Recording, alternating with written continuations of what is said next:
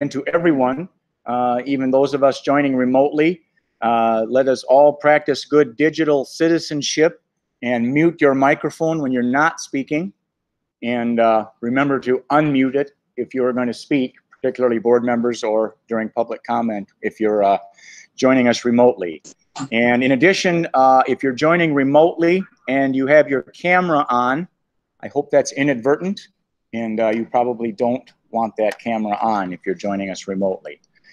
So, having called it to order, before we go any farther, I will give what, in my estimation, is the longest pre-meeting explanation I can remember.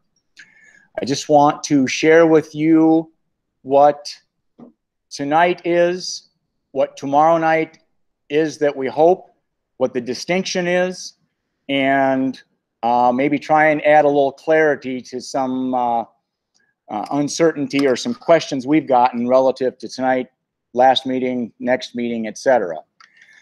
So there's been a little inaccuracies floated around about the actions the board took at the previous meeting having been done in a closed meeting or sort of behind closed doors, etc. That is completely not true. It was a special meeting, only in the regard that typically that meeting in May is only to address open enrollment applications, and we have a very, very limited agenda. That enrollment deadline got kicked down the road a little bit such that we didn't have that on the agenda. Consequently, administration brought the elementary boundary issue or circumstance to us, wanting to move forward with that process sooner than later. I think most of you would understand, or let me back up a step. There's been another circle of thought, to be kind, that this was done hastily or it was done without lots of research and input and regard for how it impacts people. Nothing could be further from the truth. The administrators have been working on this since last fall, and through a series of meetings and gaining knowledge about how this particular situation impacts everybody. And please remember that while we certainly respect and expect your advocacy for your kids, right? They're the only ones that are important to you. Our job is to take care of 3,500 kids. And maybe the other thing that's not abundantly clear is that this is a complex issue that has a bit of a domino effect. If we change a piece, it has a ripple effect, an echo, or whatever we want to call it, in other areas of the district, other grade levels, other buildings, etc. So we realized after the May meeting that folks need and want to weigh in on that issue. I felt badly after the May meeting that it unfolded the way it did, that we did not have folks able to address us with that. So it certainly was shared that we want you to be able to do that, and we wanted tonight to, it was the next board meeting, of course, so that was the logical place to have folks address us. As it became clear that folks have questions, they want information, it was clear that a standard board meeting and the protocols that we have to follow was not going to allow that type of interaction and dialogue. We will have public comment in a few minutes, and let me be clear, I will preclude or prevent no one from talking about this particular issue. It's remotely on the agenda, and we're going to give you latitude there. If you want to talk about this particular thing, fine. Please don't digress into something completely irrelevant to what's on tonight's agenda or that related issue. It's in our policy, it's set up that you can address us for 3 minutes. You address the board only, and we are non-responsive. We can't answer your questions other than maybe a very simple yes or no if it was a, very simple issue that way.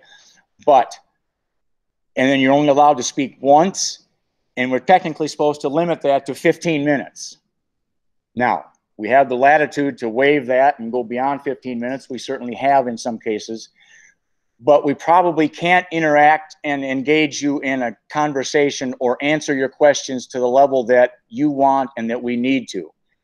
So I guess it's probably my idea. I came up with it, talked about it with Rich a week or so ago. I said, you know, we need to have a better forum for people to both hear and understand what's gone on to get us to this point, and then to address us, share your concerns.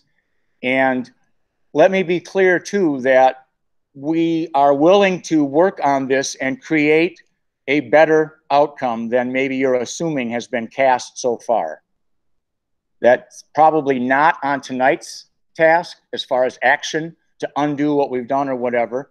However, between tonight, your comments, tomorrow night's interaction and learning, you know, your concerns, etc., if we discover a solution that can move us, you know, in a better path and assuage some concerns and be less abrupt, and, you know, I don't know exactly what's possible, but we scheduled that listening session between tonight's meeting. And another piece of misinformation was that, well, we don't meet again until July, so that's too late and you won't be able to act on it. That's not true. We meet 2 weeks from tonight. And presumably, if we discover a better solution or a compromise or an amendment of sorts that can address some of these concerns, we could act on it at that meeting. It would still be before the end of June, and then folks could have a chance to go from there. So I apologize for the length of that discussion, but I wanted you to be clear. Now, if you've signed up to comment tonight, feel free to do so. I would remind you to please be respectful and courteous. Don't single out individuals. You have to address the board. While we certainly expect, maybe even deserve your criticism, we don't deserve your disrespect. So please keep it civil, positive, etc. We will be responsive, not in that we answer your questions, but what you bring up tonight. If you can't come tomorrow night, will certainly be recorded and brought with us, if you will. And if you can join us tomorrow night and you want to share the same message, feel free.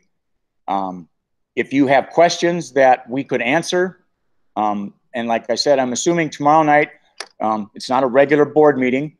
I hope all of my board colleagues can join us. We're going to have an interactive format whereby the first portion of the meeting, I have charged our administrative folks to present, if you will, what has gotten us to this point. Sort of the current situation, or last year's situation, why we feel like that's not sustainable for the long term, the options that they looked at. And I think some folks have charged us with not looking at option A, B, C, you know, each has a particular solution that they think is amenable, and quite likely it can be. But our administrative folks have been exhaustive, and I want a chance to share that. I don't think a letter to you or a memo to you can be as comprehensive as that presentation. Hopefully the folks that are affected, the folks that are interested, can join us tomorrow night and have a chance to hear all of that. You may remain unconvinced. That's okay, I guess. I can't tell you how to interpret any of that, but we want to be able to share that in a fairly comprehensive format and then get you to respond. And hopefully we can take your responses and meld them into a solution that fixes as much of this as we can. So please understand, we are not trying to evade this. We are, compassionate, across the board, the school board, the admin, the principals, the teachers, they care deeply about your kids, the kids, our kids, however we want to talk about them. So I better get moving or we will never get out of here. So I beg your apology there, but we will roll to the first item. And typically, if you haven't joined us before, that is a Pledge of Allegiance. I would invite you to join me in a salute to our flag and country. I pledge allegiance to the flag of the United States of America and to the republic for which it stands, one nation, under God, indivisible, with liberty and justice for all. I don't often have a problem being heard. If that's the case, please give me a little bit of a high sign or something, and I will try to project. I hope the mic is picking me up. I don't have my earbuds in, but I hope that's picking up what I'm saying for the folks that are remote, and I hope you can hear me across this room too. So thank you for that. Action on the agenda, Mr. Donman, are you aware of any changes? No changes to the agenda. I'll make a motion to approve the agenda as presented. Okay, motion from Rick, seconded by Shelley to approve the agenda as you see it. All in favor say aye. Opposed? Thank you. The agenda is approved with the caveat that your public comments will be allowable relative to the elementary issue. So just don't feel like we're trying to preclude that. So okay, and moving on to action on the minutes. Those are included in your board packet. We did not approve them at the previous meeting. As I mentioned, that was an abbreviated agenda, so we have 2 sets of minutes included.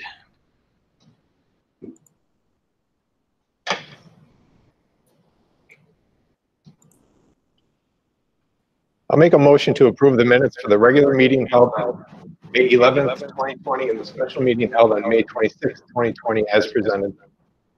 Second. Thank you. Motion from Rick, seconded by Diamond, to approve both sets of minutes from our previous 2 meetings. Are there any questions on those minutes? Hearing none, all in favor signify by saying aye. Aye. Aye. Opposed? Thank you. Minutes are approved. Action on the vouchers is next. I'll make a motion to approve Fund 10 vouchers totaling $87,129.56 and Building Fund 49 vouchers totaling $103,976.28.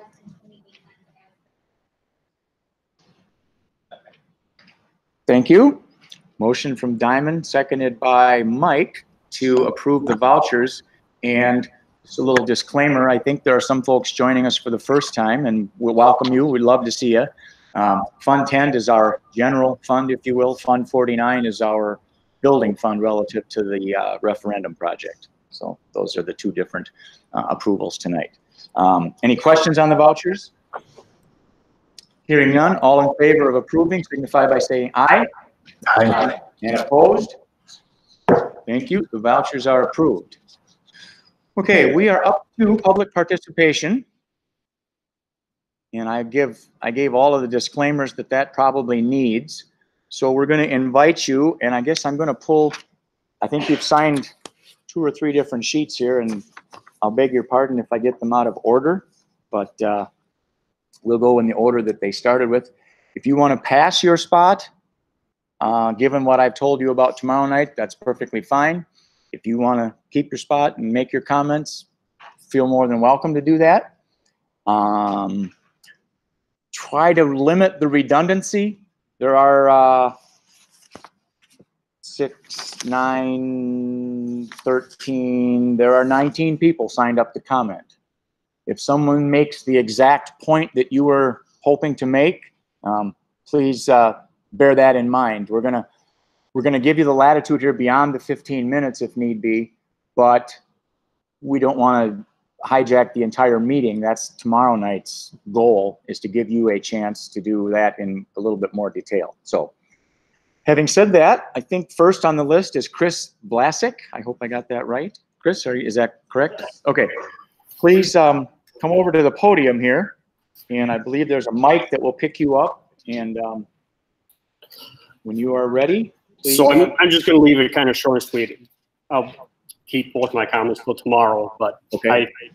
I understand your comment when you say you have to watch and take care of 3,500 students, but the issue is not with 3,500 students, it's with a select number of 4 to 8-year-olds. And security and safety and being in the same environment for them allows them to learn a lot better. They don't have to worry about who they're going to see next, where they're going to go next, what bus they're going to ride. So you're take these kids from one school that's been there for 3 years and you move them to another one for 1 year, then you move them to another one for 2 years and move another one for 2 years. You know, it's a lot of hopping. I understand, you know, it's nice to get a kid into a different environment. Sometimes that works out great, but other times it creates anxiety. I mean, me, myself, changing jobs, I get anxiety over it. You know, it's very uncomfortable. Kids are the same way, especially when they're this age. You know, everything they do, everything they learn is through osmosis, is repetition or intensity. So to just make a move, I think numbers are probably a little bit low. 10 to 15% of kids are going to move. I feel that's a little bit low. I mean, we're talking about a small group. I think it needs to be looked at. I mean, I understand the busing situation. I understand the cost. I understand you guys have to run a budget. I understand that. But, you know, to do a slam, this is the way we're doing it from now on. And no matter how much input was put into it before, how much research was put into it before, a lot of the research also needs to have input from other people. I mean, the idea of having a community is to sit there and have input from everybody else. I mean, Milton is a small community. We pay per capita, per thousand, we pay the same as Janesville does for taxes, $9.28. So, I mean, it's right along the same lines. Most of us that have been here went to school here, graduated here. We moved back here. We stayed here, you know, for the school district. We take our kids to the school district for specific reasons. Granted, some of us probably want them to go to certain schools. I understand sometimes that's not available. But when you take them out of daycares, you take them out of providers, before and after school providers, just because of their inside of a boundary, not only do you affect the student, but you also affect the small business. Understandably, people complained and said, we want something inside the school, that's understandable too, give them an option. But to take and say, well, we have a perfect option for you, use the YMCA inside the school, affects the individual daycares. The daycare that all of a sudden, you know, has 9 kids, you know, 8 kids, but they go to random schools because they got transportation in between. They can get on the bus, they can transfer, they can do this, they can do that. Now all of a sudden loses 8 of their kids. Now their only kids that they can take care of is 1, 2, 3-year-olds and the area that they're in. Well, when you have 2 or 3 daycares in a specific area, you know, you weed things out. I mean, I just feel it needs more openness and also allow people to say what they're thinking. I mean, there's no perfect solution. Obviously, there's something that needs to be done, but can it be done a little bit better? I mean, I think it's there. I mean, I'm not discounting what any work anybody's done. I think it's good work, but I think a little bit more openness and a little bit more listening, it can come to a better agreement, even if it's a step program. I mean, obviously things need to happen, fully understandable. But, you know, that slam, all of a sudden everybody gets a thing in the mail and the email saying, hey, this is your new boundary, this is where you're going to school, and life as you know it for your 4-year-old, 5-year-old, 6-year-old is now changing. And I mean, you have absolutely no warning. It's something that has been an issue in the past, and unfortunately, I don't think you guys want it to be the issue, but it kind of reared its little ugly head. I am good. I appreciate you guys listening. I'll have more tomorrow, just a couple ideas. But thank you.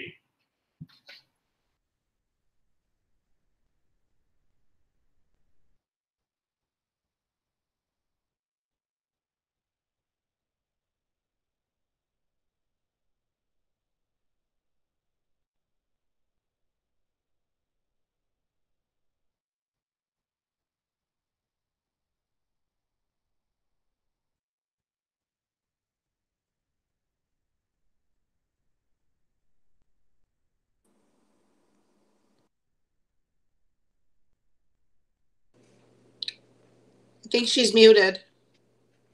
Issue lies more with the transportation piece. My son turns 8 years old in just a few short months, and he's been going to a childcare provider since he was 3 months old. That childcare provider is about 1 mile from my house. My house is within the consolidated area, my house is about 4 minutes to consolidated. My childcare providers is 5. So now you are asking me to have to find a new childcare provider because now you're not going to bus outside because my childcare provider is technically within the West District. So I was very moved when you talked about the ripple effect. So now the ripple effect for me as a single working mother is you are forcing me to try to find a new childcare provider and giving me, hey, here's the option that you can use the school. What about when there's no school days? What about the summer? What about spring break? I am blessed to have a childcare provider that has given my son a family, and not only a family within her family, but a family within the students and the other children that he has gone to for almost 8 years now. So that ripple effect is not only an emotional effect, and seriously, this is a sucker punch to a single mama that I cannot deal with anymore right now. The homeschooling about killed me. I mean, come on. Seriously, you are asking way too much of us to try to find this. This is too much. I mean, I understand the redistricting, but we need to have some latitude and we need to have some courtesy for the parents. I mean, single parents and trying to find childcare, that is a nightmare. This is too much. So I asked for some reconsideration in the transportation piece. The districting piece that's not my beef, but I certainly am well supportive of my fellow classmates and their families because my son does not want to lose his friends that he has developed over all those years. But I sincerely ask for some reconsideration on that subject. Thank you. Heidi Mandel. I'm gonna pass. Okay. That will bring you down to Dan Vance.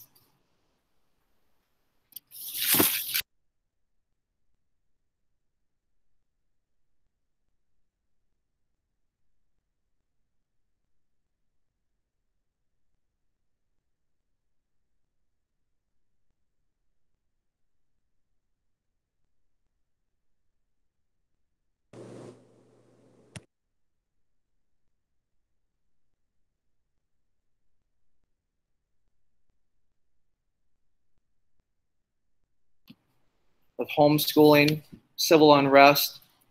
Yes, I'm an advocate for my children, but also advocate for what is right. So if you took the emails that I sent you harshly, I do apologize for that. I do believe in love and kindness.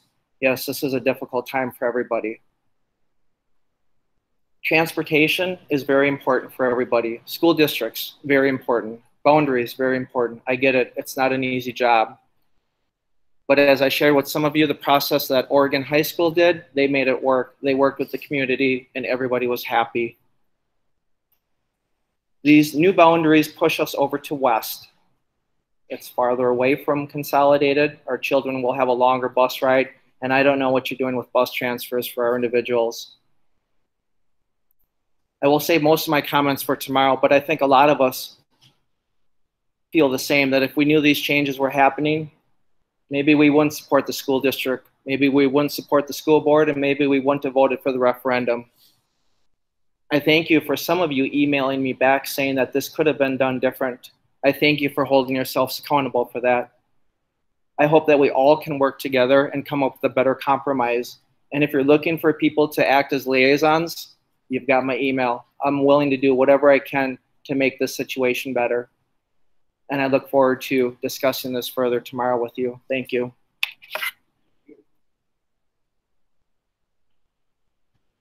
Okay, Stephanie Rafian. Oh, I'm sorry.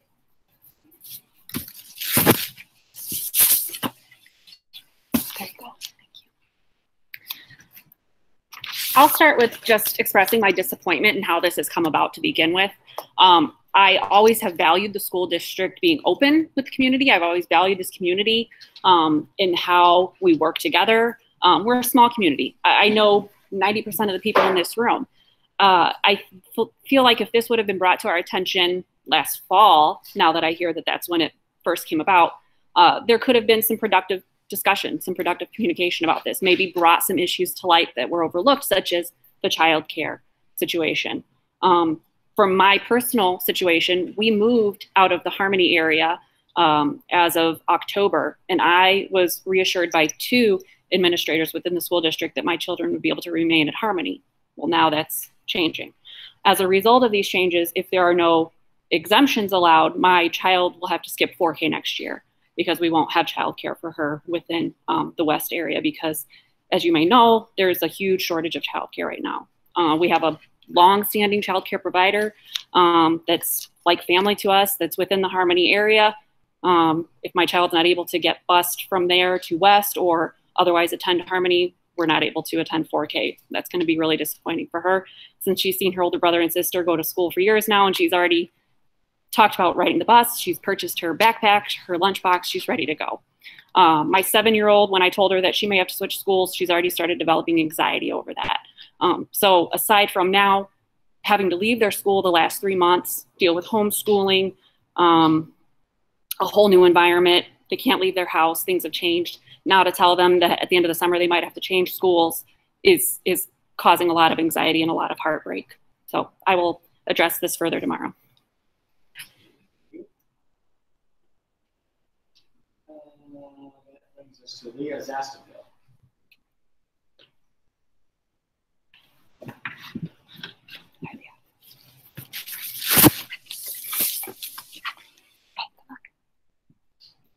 My name is Leah Zaspel. I am owner of Zasti's Family Childcare, and I have been in business in Milton since 2005. I'm a 5-star rated in-home provider. I care for 8 kids plus school agers. I'm currently taking care of essential worker children, and I've been blessed to be able to have my kids. Some of the concerns that this transportation issue is arising is that I care for infants. Infant care in Milton is non-existent. I have a 2-year wait list in order to get into my program, and I know that's the same for the other providers in Milton. My parents plan around when I have an opening in order to get into my program. So my infants that are in my program, who now have a 5-year-old who's supposed to start 4K or 5K in East, because I'm at West, now this parent, in order to secure the infant spot, has 2 drop-offs, 2 pickups, 2 payments. One payment's gonna be higher because it's gonna be a center. They lose their sibling discount. Again, another financial hit. That other center does not provide food. The list just goes on and on about the struggles that you're gonna ask for with this situation. That 5-year-old, for those days off school, for the summer care, in order to be back in with a one-stop situation, am I, as a business owner, supposed to hold a full year spot for this without income? I can't afford that as a business owner. And I can tell you this COVID-19 situation for other,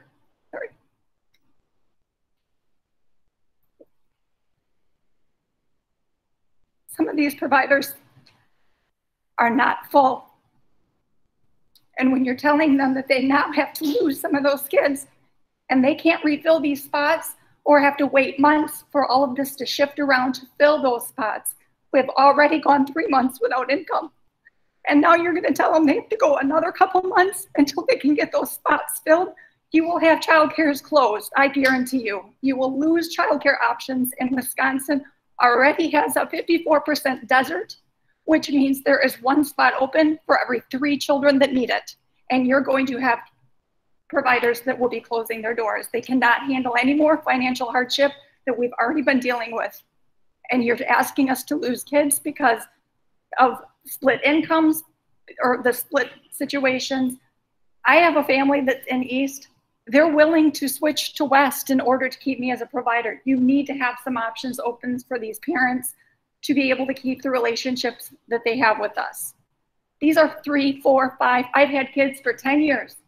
If you were to tell me that I'm now losing these kids to a center, when these kids need the carpeted areas, the couch, they need a nap in the morning in order to be successful at school all day. They cannot do a wraparound care from 7 in the morning till 5 at night in a hard surface. My kids with ADD that need the one-on-one direction, you can't keep them in a 30-kid environment all day and think that's going to be successful for these parents, because now you're making them switch to public daycare. And the days off school, you can't expect me to hold these spots in order to get some success back into these kids' lives. You talk about the special needs and how all of these different facilities are able to help the special needs that now have to switch schools. Well, now you're asking these special needs kids to now not have family providers, because West doesn't have a public daycare on that side. We have small family providers. East has large, they have no family providers. You're talking about a lot of kids switching to either find a spot that's non-existent in a family child care provider, or endure being in a center and a large group situation that they just can't be successful in. So I really think, and to put the financial burden on a person that can only have 8 children, for us to pay for the busing option in order for this transfer bus, we can't afford to be paying when we only have income from 8 kids. And to put that onto a parent, an infant cost, it's a $200 bill, another child full-time, another $200 bill. When you're already paying $400 a week, that's a mortgage. I get that. As a business owner, I need that in order to pay my mortgage, in order to make that my career. And I'm very successful in my career, and I'm available for my kids long-term, and I expect to be here for those kids long-term. But this is a nightmare, and this isn't gonna work for the business side of it or for the family side of it when it comes to those kids that are in the daycare. So I ask that you look at the daycares as being a separate entity, that it is not use like some other formula when it comes to where they're currently, and look at it and it is an individual, or let them go to West if they have babies. I don't know, but more discussion needs to happen. So thank you. Page 2 is Belinda Mayer.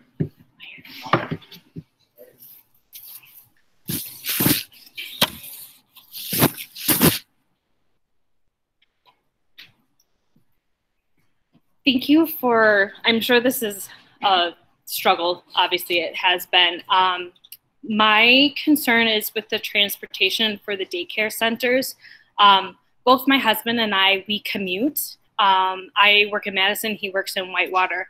So we're really reliant on Small Wonders to get our kids on the bus, go to East. And now it seems that the daycare centers are not going to be able to really have the bus system. And I don't know if I'm misinformed on that, but I know that the daycare and childcare in general for a lot of parents is a big concern. It's really hard to find someone that you trust to watch your kids. And just even the kids too, for them to make friends and then just have such a change. I have several friends that go to Small Wonders that they were told by different schools in the beginning of the year prior to them moving that they would still be able to go to their same school, and they moved in locations now that they're told that they can't go to the school that they were already told. And the lack of empathy and compassion that they've gotten responses from the administration is a little disheartening. And I know that they're planning on going to the listen session tomorrow, but I would hope that based on your presentation that hopefully it will answer a lot of questions. I am a person that really likes to try and understand why changes are made. So right now I just feel really in the dark, and I know that a lot of people kind of feel a little in the dark. And this is my first school board meeting. I just had a kindergartner. So this whole process is new for me. So I'm hoping that this is not the precedent that you guys have, that you are open and honest. I really appreciated your dialogue in the beginning. It was a great explanation for me being a first-time person coming here. So I look forward to the information that you guys are going to be providing tomorrow, and I do hope that you reconsider about daycare centers and transportation. Oh, my husband, one other thing too was, I don't know how the transportation contracts work and stuff, but we live 1.5 miles away from school, but we have to pay 200, whatever the price is, we have to pay for our elementary kids to ride the bus from Small Wonders, and it's less than a minute that we have to pay. So we were just kind of inquiring, you know, how that all operates, and if, you know, you're not going to have an elementary child, you're not going to have a kindergartner or first grader walk in 1.5 miles to school. So for parents that have to commute, if there's any like ways to help financially with that too, I don't know. So thank you. Shannon Dixon.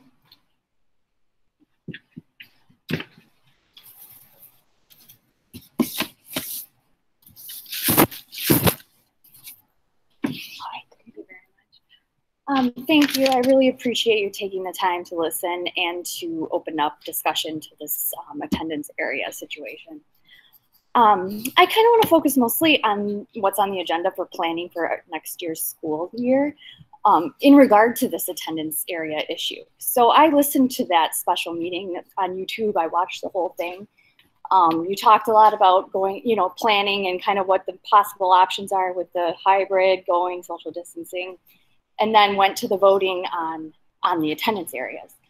I didn't hear much discussion on how the pandemic that we are still going through changes anything that was discussed in regard to the attendance areas that were created, how school ended, whether this is the best time to do this. Even if it financially makes sense, a lot of things had to change this year. A lot of redirection needed to be taken. A lot of things that had been put forward needed to be pulled back. This is one of those things. Kids were abruptly taken from school. And my son, and I know you said for 3,500 kids, but I really do care about all kids. My son goes to Consolidated. He's going to be in 3rd grade. It kills me to think that he abruptly left his 2nd grade year and will never return. And Consolidated is a little bit of a special school, and I see the principal for Consolidated and Harmony didn't seem to be in the planning part that I heard on the previous meeting, but that's a school that they're the same kids 1 year to the next. It's a lot to ask of my son and his classmates and all the other kids that have to change. The anxiety issues, I mean, I'm an active community member. I work on the Milton Youth Coalition, and a huge topic is the huge rise in anxiety we have in the kids that go to our schools. Why add to that this year? I mean, it's already going to be high. They're going to walk into a new school, not knowing anybody. Teachers may have masks and shields, and everyone's separate. How do they build relationships in their new environments? I think I heard somebody mention the Oregon School District. I read through there. I think that really should take a look at how they did this. It may need to happen, but it sounds like it does need to happen, but there could be a more stepwise approach to it, especially in the context of this pandemic. Thank you. Brings me to Angie.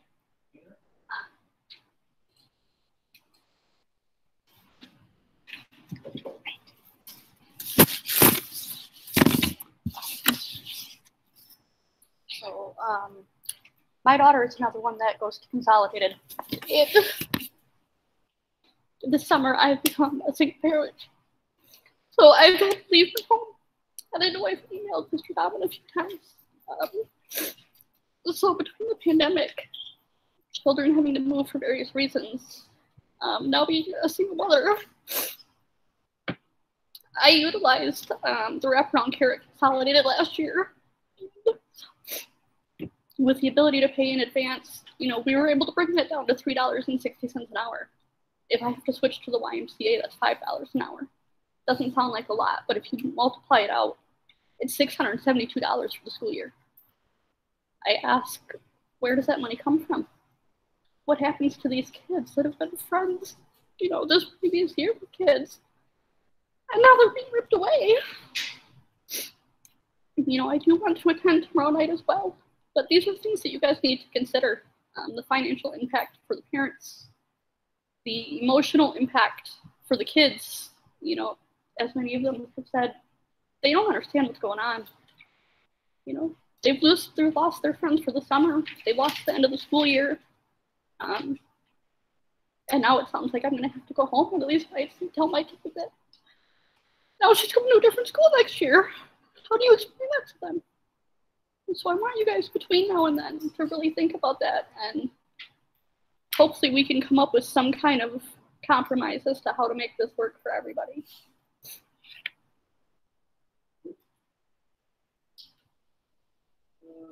Okay. Jump over to the other sheet here. Paul Johnson.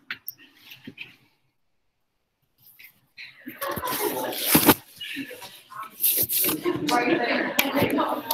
When she returns, she's welcome to get back on this one. Janet Berger. I'm sorry. Please bear with me. I don't have the best time either, so. Oh. I think you're next. I have notes. Oh, well, can I go and then you can go? Yes. That works out for me. All right. Again, I want to thank the board for listening to us today. Today, I am asking the board to pause or reconsider the policy approval of the admin rule that would change the attendance area for 2020-2021 school year, and instead take the next year to gather community feedback, plan for virtual learning disruptions, provide solutions rather than quick fixes, which I understand you said this isn't a quick fix, but it seems that way. This is the first we've heard of it. So they may have been working on it for a half a year, but everyone here, I think, has just heard about it. And seek best practices for attendance area models from other school districts, such as Oregon, which we've heard about, who recently started a phased process to address the same issues. Typical schools our size have been taking 2 years to actually do this, not just a half a year and then roll right into it. So I'm asking the board to reconsider the administrative rule, which was set in 2017, I believe.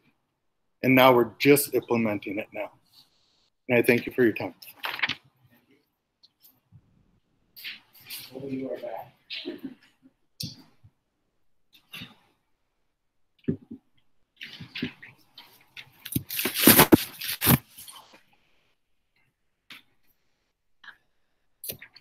First, I wanted to thank you for your time. And I do just want to start by saying I am not here for my child. I am here for all of the children this is impacting. I have a son that goes to Harmony. He is in wraparound care. We were told last year that the busing system would not bus us to our daycare, which is near Consolidated, after I was told that I could pay for a seat and that could still happen. That did not happen. I put my son on a wait list at wraparound care at Harmony in January when he was in 4K. I got a call 1 week before school started for kindergarten saying he was accepted only into the before school. The entire kindergarten year, there was never an opening in the after school care program at Harmony. So I don't know how we're all expected to find childcare. There's limited opportunities in there, and the wait lists are pretty significant. I was on January till August, and still a year and a half later, my son never got into after school care. As a working parent, I don't know how to fix that. And I feel the administration has been very dismissive of our concerns related to daycare and telling us parents to figure it out. Had maybe I been involved a year ago in all of this conversation, maybe I would have started looking at daycares right now. But to know that it is now June and potentially school starting in a few months, it is extremely unrealistic that these children that are going to be moved are going to be able to find new childcare.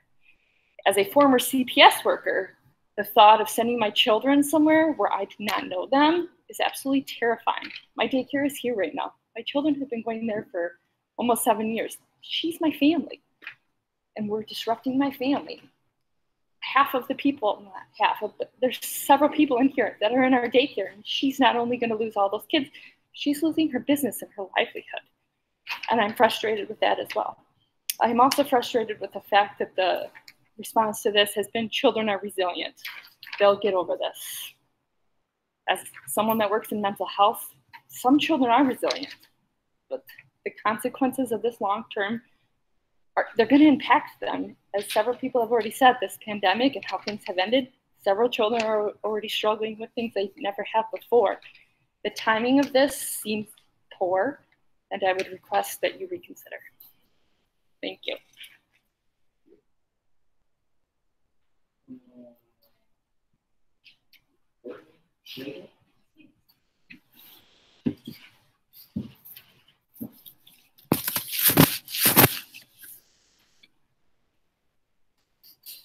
Okay, I can breathe for a moment. My name is Courtney Schlegel. My kids actually attend Milton School District through open enrollment. We chose that for a few reasons. I'm a graduate of Milton High School.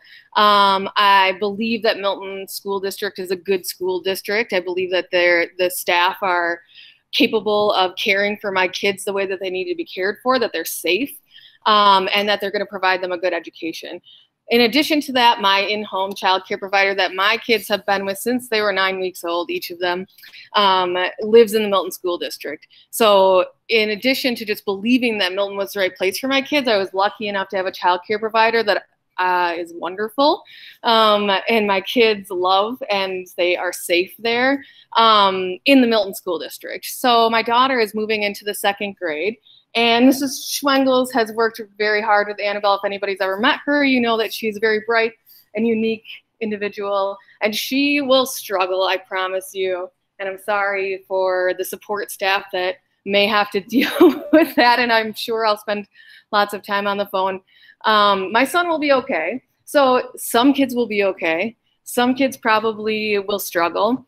And I think that your staff and the support staff, just speaking as someone who I've worked in child and adolescent mental health for 13, 14 years.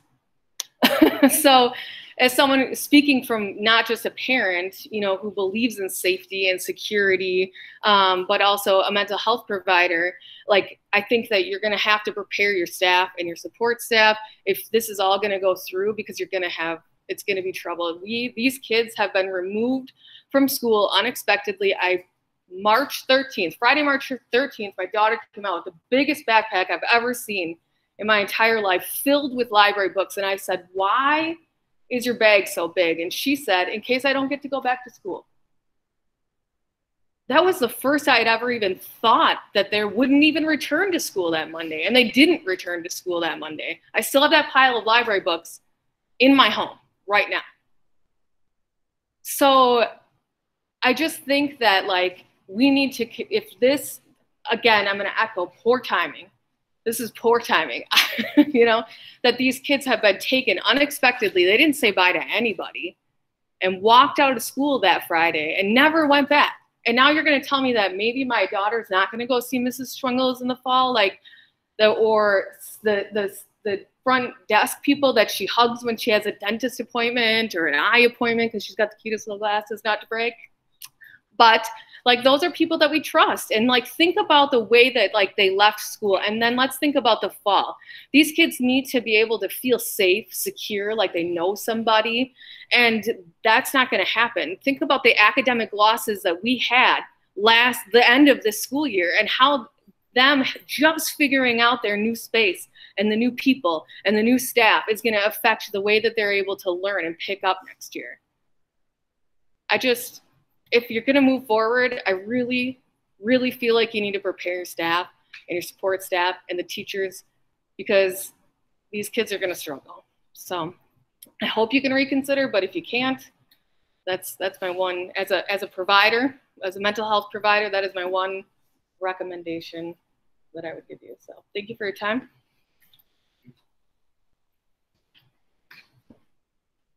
and on a separate sheet that you put out, Heather Moore and Jim Moore, you guys want to talk to us tonight?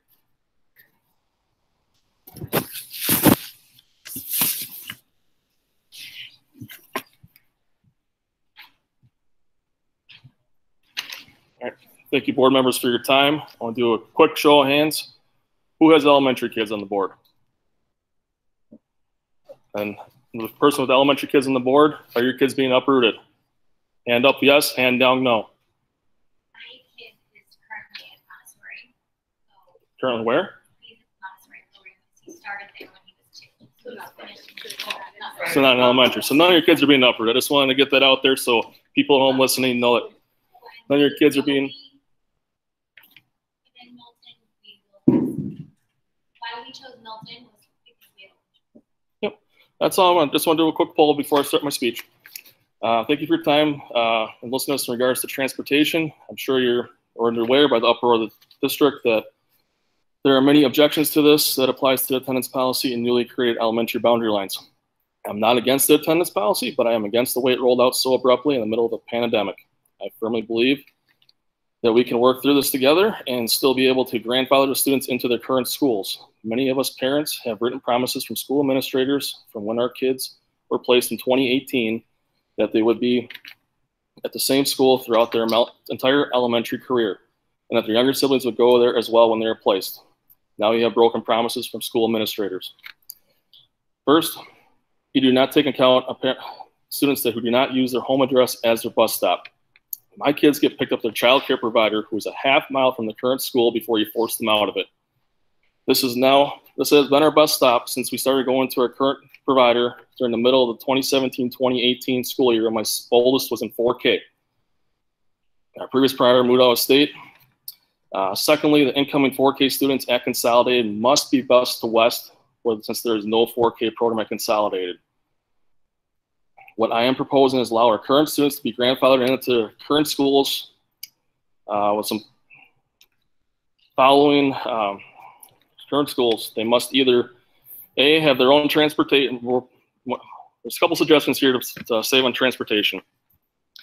Either they must A, have their own transportation, B, be picked up from the current bus stop in their school's boundary lines, or at a bus stop that would get them to the transfer points, such as West students picked up in Consolidated area who would be getting on a transfer bus with the 4K students each morning. I know there's going to be some transfer buses in the mix even with this new plan, so let's work together and put a plan in place that logistically makes sense. As a shipping and logistics manager myself, I know how quickly transportation costs can add up, and I'm all for saving money where we can. Just ask my wife. I'm the biggest penny pincher there is. I fight my taxes every year. So I firmly believe that with the slow rollout of the attendance policy with certain bus stops posted on a map for mass pickup, this could save a lot of money for district-wide and keep everyone happy that the kids are not being uprooted. I'm even willing to help out where needed, and if Brightway isn't performing to the standards we've set for them, it's time to hold them accountable and put their feet to the fire. Or ship them out. Get someone else in there. If there's other bus providers we can use. I'll leave you with this final thought as it pertains to our kids district-wide. Picture yourself as a 7-year-old in the district that just completed the second half of the school year at home due to a pandemic. You haven't seen your friends in person for 3 months. There's no normalcy in your life right now. And due to a not well thought out decision by our board and administrators, you are now getting moved to a different daycare, different school, and won't be with your friends, classmates that you've known over half your life, just so the school district can save money on buses. You didn't even get to say goodbye. Thank you. So I'm going to come at this from a policy perspective. You've had a couple of mental health. I'm coming to this as a policy person. I make my living as reviewing policies. One of the things that was not fully taken into account is the whole transportation issue and how it affects working parents, especially for us that have to provide and make sure that our kids safely get on a bus, safely get to their school, and safely get home, and make sure that us as parents can do that. Finding childcare is difficult, and we struggle as parents. My husband, being the penny pincher as he is, when it comes to the safety and the security of our children, we pay for background checks on anybody that we've interviewed to be able to watch our kids, because that's how important our children are in our lives. So to sit there and tell us that the second ever childcare provider that my children have ever had is now not going to be able to watch them, and my son is going to lose friends at his daycare school that he's known since he was 4 years old, is kind of heartbreaking, because our daycare provider and the other children that are in his school or in there, 3 of them have been in school or been together since they were 4. So to say that now we have to switch schools, and because our daycare provider isn't in our school zone, we can't get busing to a new school, even though there is going to be a bus going from Consolidated to West. Or you're saying now that my son's going to get yanked out of Consolidated, which it's a very small school. I mean, probably half of the parents here have kids that go to Consolidated. I mean, that's how tight-knit of a school we are. And to say that we can't even be able to keep our kids in the same school, to say that now you're not even going to let us bus from our daycare providers because the transportation policy isn't going to allow it, is kind of astronomical. I'm not saying that the policy is perfect. There's always going to be hiccups. And to find some type of consensus that people can kind of agree on is probably the better solution than where we're at now. I'll leave with one little piece of note. When it comes to compromise, if everybody comes to the table and has an open dialogue, if people leave that table angry, if everybody leaves that table angry, then you've got a good compromise, because not one person got their full want list, but you give a little, you take a little, and you figure out what's going to work best. We're talking about kids that are from 4 to about 8 or 9. These kids and elementary is going to be the biggest impact in their lives. So this is their chance to make their friends, to have that security, and be able to prepare as they continue to move through the school district, because they're going to continue to change schools once they go to the intermediate school, once they go to the middle school, and then once they go to high school, and then if they do any post-secondary education.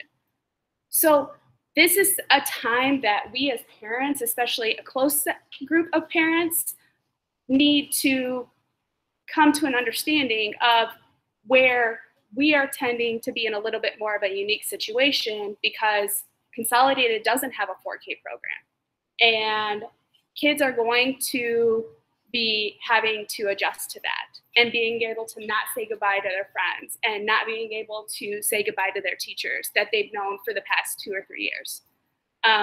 It's difficult as a parent, and we shouldn't have to feel that burden at this point in this particular year. We've been through enough. I've been forced to remote work into home throughout the remainder of this school year and homeschool my children. I can tell you right now, sitting on a conference call with your phone on mute, telling your kids that they need to go into separate spaces, and then having Nerf bullets go flying across your living room is not my ideal situation. But I survived it. I did my best, and and did everything that I could to make sure that my son completed his assignments on time, met with his teachers regularly, and did everything in my power to make sure that he stayed as involved in his school as he could. And I'm committed to continue to fight for him, to keep him in the school where he's gotten to know his friends and his teachers, and he's comfortable. So that's all I have. I have a person remote that will come back that passing says Jared Herbert. Jared, you already addressed this. Yeah. And Amy Morris. Amy, you want to speak?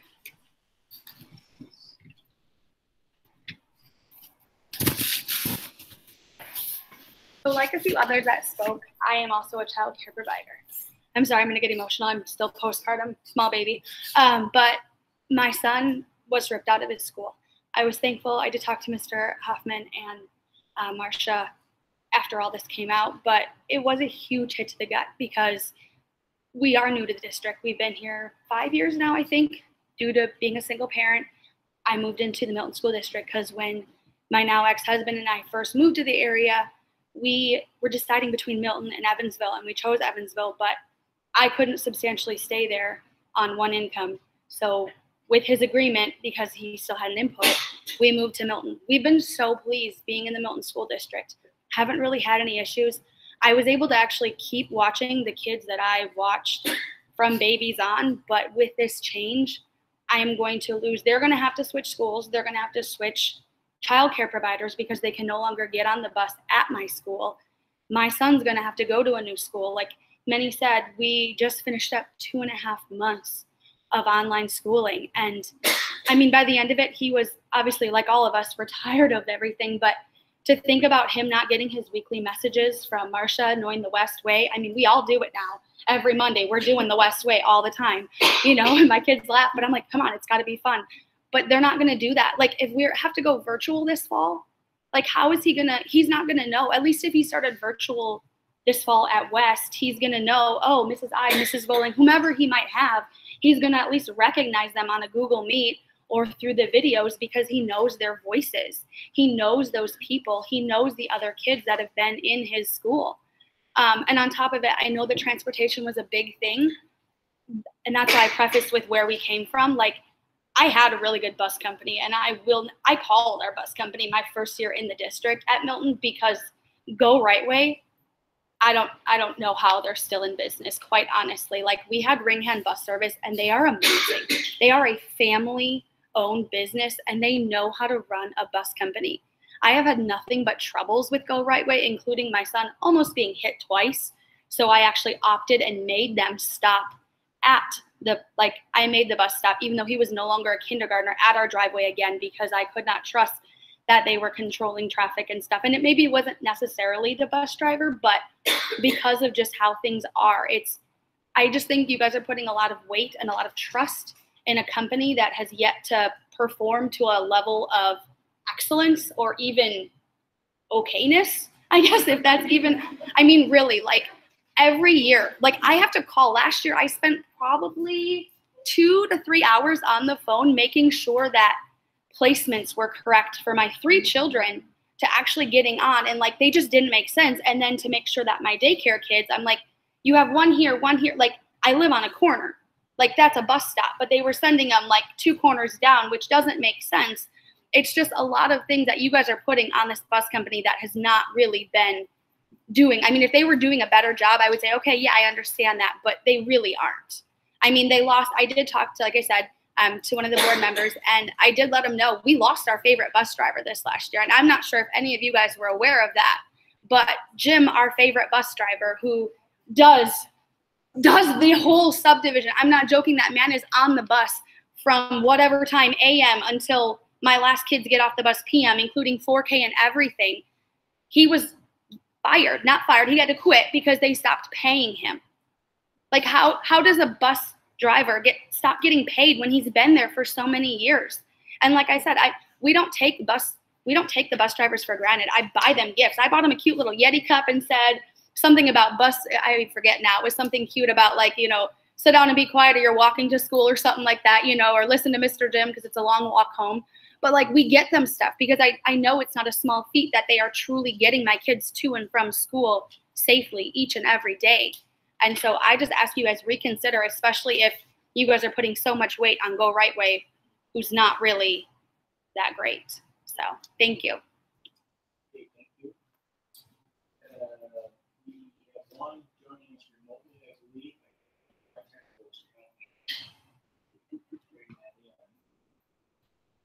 Jim Baczynski. Hello. I'm actually remote, so I'm just going to go through a couple of things of note. I'm going to come at this at a little different angle. I understand. I don't have. My son goes to Milton West. Say, Jim, can you hold on just for a second? Oh, sorry. Yep. We're going to get the volume turned up here to make sure everybody can hear you. We'll let you start over in just a second. All right. Do you want to try turning your volume up, Kim? All right, let's see if that'll. Oh, see, yeah, then we've got the squeak. Okay. Jim, can you talk again, please? Can you guys hear me now? Testing 1, 2. Wait a minute. Hang on.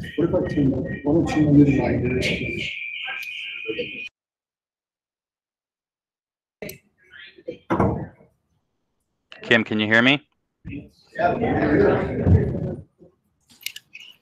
do that. Is that better?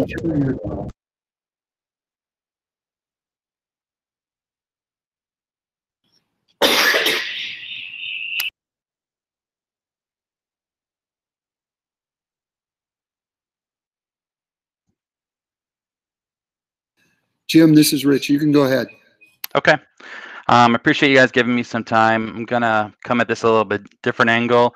My son goes to Milton West. He's currently in first grade, going to be a second grader. I know you guys need to go in one direction or the other. I know we can't stay with where we're at today. So I'm going to kind of propose to you kind of maybe a happy medium for some, maybe it's not a happy medium for all, but my proposal is to have the 4K students that are coming in either this school year, upcoming school year, or in 2021, 2020, 2022, to have them start your new vision, your new process. This way, you guys can meet your overall goals over a 3-year time span or 3 to 4 year time span, and you're not impacting any child that's going to Consolidated, Harmony, East, West today. My son has some friends here at Milton West, and I know a couple of his friends are going to be impacted by this overall change if you guys move forward. But I would strongly encourage you to think about that because, you know, I'm guessing if you were to go that route and you gradually make the change over time and just impacting those current or those new 4K students coming in, you know, your numbers are going to, your costs are going to go down over time, which is I think a goal you guys have at the moment. And I also feel that you'll achieve happiness from the current parents that have kids going to their schools. The other thing that I would mention, if you don't want to consider that, is if a parent has a chance to drive their kid to school and pick them up, there's no reason whatsoever why we can't continue doing that here today. So again, I ask you to please reconsider this and think about all those options. I'm planning to join tomorrow and can propose that more detail.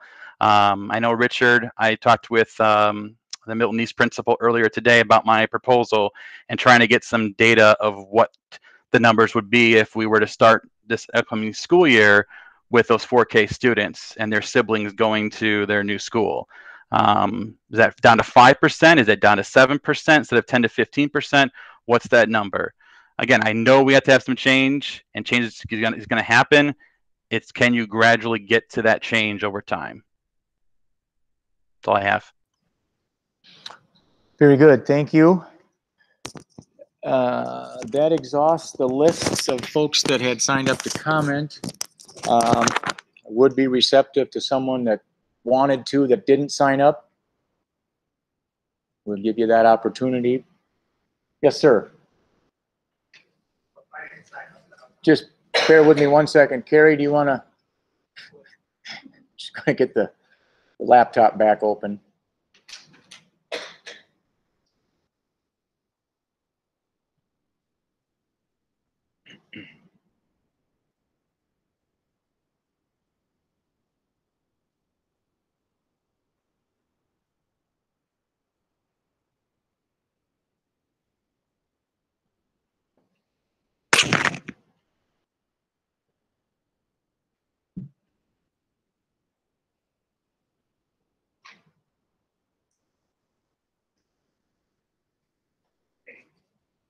I'm Jeremy Hauser. I reside at 667 Rivendell Drive. My wife runs a daycare called Habitat Daycare, actually right next door to Zaxby's.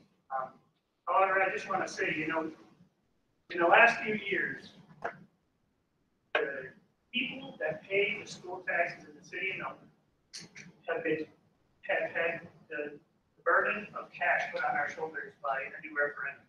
Not that I was against it or anything like that, but you had $59.7 million. And now, this is peanuts compared to what you've already asked us to pay. So why are you trying to save peanuts now, yet make us raise our taxes $350 per year to get free vet school? That's my question. This is you're saving peanuts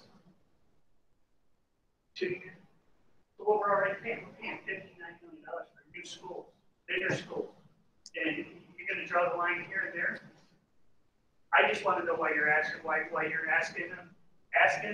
daycare providers and all the parents who have kids that, like they said, are going to be affected by this.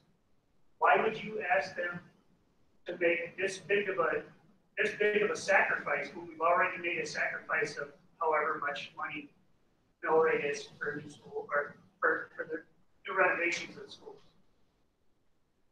You know, it doesn't, just because we have new renovations, new schools, doesn't mean our kids have to have new environments. You know, these small businesses, daycares will be going out of business, like they said. And that's what I'm putting out there. You know, if we're good enough to pay the $59.7 whatever million for renovation of schools, this is peanuts. You guys should rethink this. Thank you. Okay, we have come to the end of public comment, unless someone desperately wants another crack up there, but I'm going to move forward. Thank you all for your comments. Everyone was very respectful, very courteous. That's how this is supposed to work, so thank you for that. And I'll reissue the invite, if you will, for tomorrow night. If you're able, please come. I hope to have it much more interactive. Like I said, tonight is a little bit more structured, a little bit more rigid. We can't necessarily answer questions point blank. Hopefully tomorrow we can, and we'll have the people with the data and so forth. Yes, ma'am. I do have a quick question. I decided I'm going to talk now. Just something that maybe you guys can look into for tomorrow, if you guys can answer questions. What's the education background of the people that are certified or ranked people? If you only have children, is there a good education background? How can we trust our kids with somebody that has no background? When we have so many providers that have been continuing education every year to keep their daycare. But if these people have more education, how can you guys in school work? You're supposed to look after our kids, not just somebody with no education, especially in our schools. Our schools are not for their safety. So why let somebody choose to come to school? Okay. Thank you. Okay, and thank you, Carrie, for helping assist the technical side there. I'm sorry, guys. So, like I said, that exhausts public comment. Please join us tomorrow night, and we can have another dialogue and hopefully gain insight to some of the questions that you've got. You're all welcome to stay for the rest of the meeting. If you don't choose to, that's fine. Moving on, item number 2 is superintendent update from Rich, and he has a couple of bullet points there. Yeah, just need to get my mic turned back on. The first thing in the superintendent's update is 2020-21 preliminary budget planning. We've had some discussions with the board at the last few meetings talking about next year's budget and planning for next year's budget. There's a memo that's included in board docs that you can refer to that Kim has pulled up on the screen. And I'm going to turn things over to walk through the memo to our Director of Business Services, Carrie Bradley. Looks like my head is cut off. Not that I want you to see my full face, but a half a face is not a good option. So, the point of the memo is to kind of summarize things that have been talked about at multiple meetings by Superintendent Dahman, and to kind of put to paper so that we can have a document that will summarize what's going on. Superintendent Dahman has been giving verbal reports. So the point of this really is a high-level update on budget planning. There are things that you should be familiar with. And the other focus I want to touch on is the idea of controlled revenues and revenue limits as we talk through this document. Okay, so originally we were beginning the year looking at an increase of almost $1 million in controlled revenues, and then COVID hit, state revenues went down, and we started looking at different scenarios. The most hopeful scenario was current law. We get about $300 per member more to work with. There also was the option of no increase, and then there's also the decrease in the per member amount used to calculate revenue limits and controlled revenue. I want to take just a minute. I think we've done some talking about this before about how revenue limits work. So at a high level, revenue limits control the amount of money that a district can raise through property taxes. It's based on prior year controlled revenue, number of students, and there's a calculation.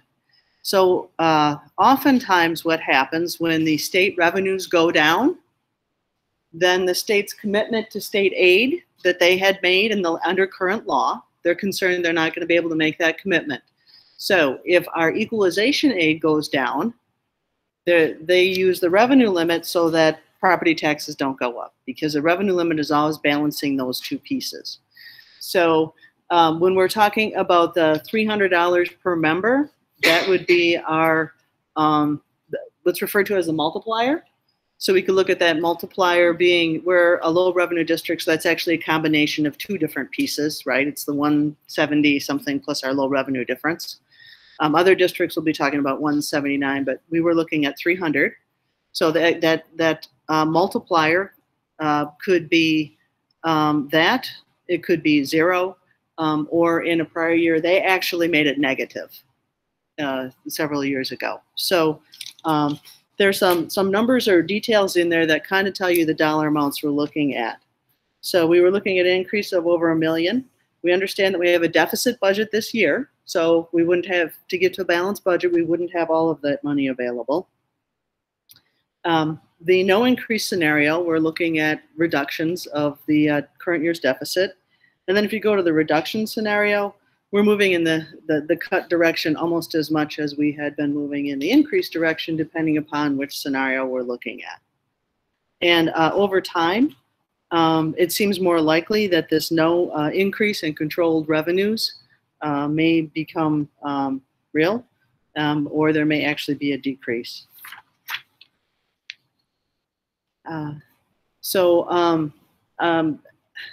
As we plan our budget and as we go through the planning process, we're always working with the information that we have at a point in time. And we have estimates, and then we will continue to modify those estimates as more information becomes available. Also, just to be efficient and effective in the use of taxpayer dollars, we are looking for efficiencies and cost savings that we can find. And so, as you know previously, when we move 4Ks to our building, we'll no longer be paying rent in a facility that's not our own. We also talked at a previous meeting about how we are going to be able to move the purchase of an elevator from that capital improvement budget to referendum dollars based on how bids came through. So that became part of the referendum project, which was an appropriate use of the funds as well. We are also looking at print services to figure out how we can save money on copy machines and printing costs and things of that nature. So these things are going on anyway. Before we were looking at the potential severe reduction. So just kind of, it's not that we're out looking for savings because we're in this situation. We were actively looking before so that we can provide the best we can with the resources that we have.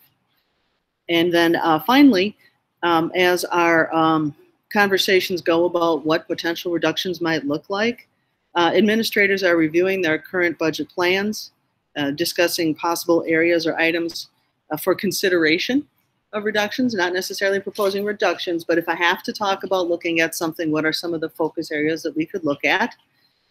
And also, when we have a staff vacancy, we are analyzing those vacancies to see if they do need to be posted right away, if we can wait. One of the concerns with delaying is that it will have a negative impact on recruiting and filling a vacancy. So any vacancy that we have, we're also doing that analysis piece as well. So as we go through the cycle, obviously we will continue to update as best we can with the information that we have. And Superintendent Diamond, you had some additional comments you wish to share? Sure, just a couple things to, what's that? Yeah, there's a couple things to reinforce. One is the importance of having a balanced budget. We this current year, as Carrie mentioned, we are spending more. Our planned budget was to spend more than our income from the state, and there's some years there's good reasons for that, but it isn't a sustainable model. We've spent down our fund balance over the years, so we need to make sure that as we're planning for the coming year that we have a balanced budget. We have in our discussions with our staff put staff salary increases on pause for the coming year until we know whether we will get additional funding from the state or not. So all of our staff are in the same position there as far as looking at a freeze in their salary potentially for the coming year unless the state does provide us some additional funds. In conversation with some people at the state level, one of the comments that was made was the only way that we'll be able to avoid significant K-12 cuts across the state is if the federal stimulus money comes out to states. So it's something that we're keeping an eye on, something that could still happen. We're optimistic, but the state of Wisconsin is estimating between a $2 and $3 billion budget shortfall for this fiscal year. Again, we don't know where that end result will be. I think Carrie explained the different scenarios that we're looking at. We're kind of moving as time has gone on away from that best case scenario being the additional funds that had been approved in the previous biennium. That's becoming less and less likely to happen. And now it's becoming more hopeful that we'll be able to at least not have a decrease in our per pupil funding, and maybe a freeze is what we're hoping for, but the possibility of up to even a $200 per pupil decrease in funding from the state is becoming very real. And we're looking, as we're budgeting, looking at multiple scenarios for that budgeting.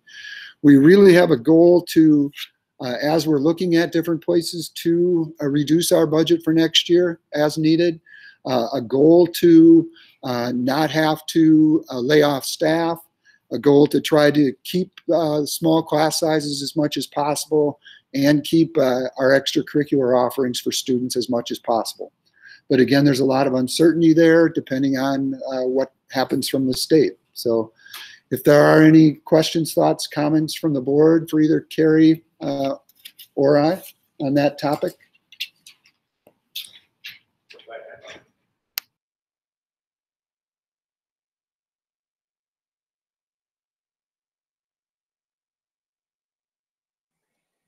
So Carrie, I just want to make sure I fully understand this.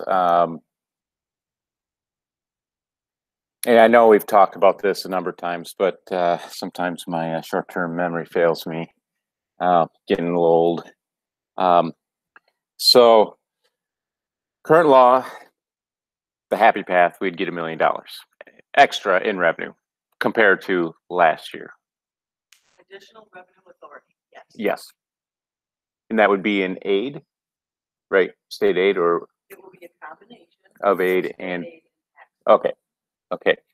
So if there's no increase, so we basically stay at the revenue limit we are at today, right? Right.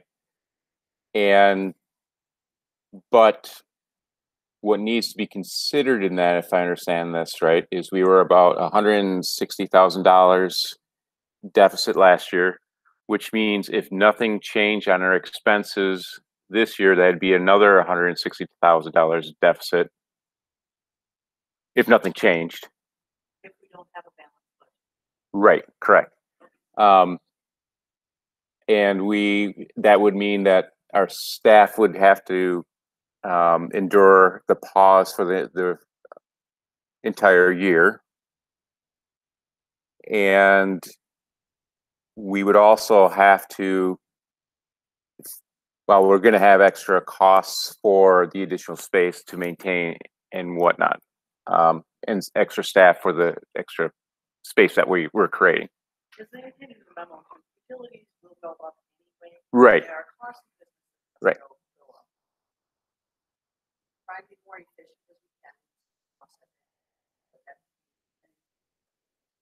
So if we had no increase, which is kind of looking like it is, I mean, right now, I think it's safe to say that this past year we had $160,000 deficit, but if nothing happens and we get the same revenue limit, we're probably looking at a much, much, much higher deficit or cut something. That's typically how you get to, yes, a balanced budget. You have to prioritize and right. to get or run a bigger deficit, right? Yes. Yes, which we don't want to do. But again, it's a budgeted deficit, not an experience deficit, because we're always budgeting with the information we have at a point in time. Right. So I just want to kind of, the answer is yes, but there's always more to the story. Right. And this has nothing to do with any of the conversation we had tonight, because I don't know if we want to get to a balanced budget and we have to cut something, I'm not prepared to say what should be cut and what shouldn't be cut. But do you have I know this is pretty premature, but do you have a ballpark, kind of a gut feeling? It can even be in the ballpark parking lot. It doesn't have to actually be in the ballpark of what that, I guess, what that deficit would be that we would have to cut to bring it more of at a balance.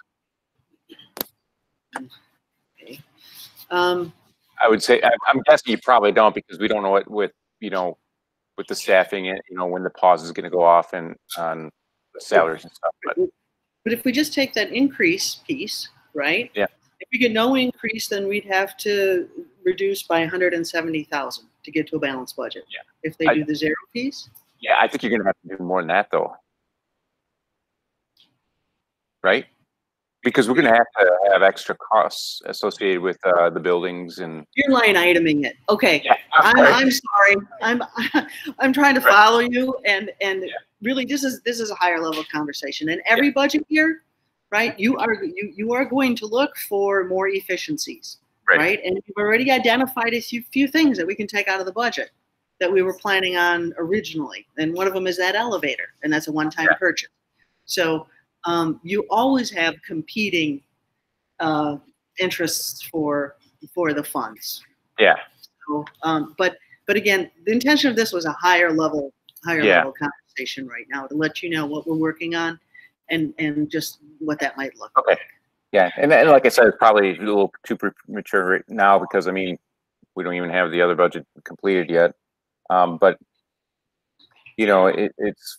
For me, it's always a good thing to know, okay, what are we looking at as far as how much we're going to have to find, what's the value amount of what kind of cuts we have to find. It's 160 right now, but it's probably going to be more than that, because we're going to add expenses, and then we have to make up for that too. So, and sometimes you'll have ins and outs just naturally, right? You will have someone who changes from a family plan to a single plan. You will have someone leave that had a higher salary than the person you're replacing them with. So this stuff is always fluid and really always moving, and sometimes it moves throughout the year as people live their lives. So there's a lot of moving parts, and right now we're working with the scenario for now. We take current year's budget as a base, and then August we'll know more as far as how this budget played out. We'll know more about what our staffing needs are going to be, and things of that nature. But any staff that is now is really, if we hire, they're replacing an existing person. So it's not like we're increasing our total staff. So there's some pieces that are in place from actions that were taken before, right? When we set the baseline for staff. When the insurance decision was made, that has a budget impact, which we're still going to have to wait to see how that works out, overall. because there were a couple moving parts in that one too. So I don't know if I'm really answering your question other than to tell you there's a lot of moving parts, and we're monitoring them and working on the numbers as best we can. Yeah. But at this point, we are really at a high level still.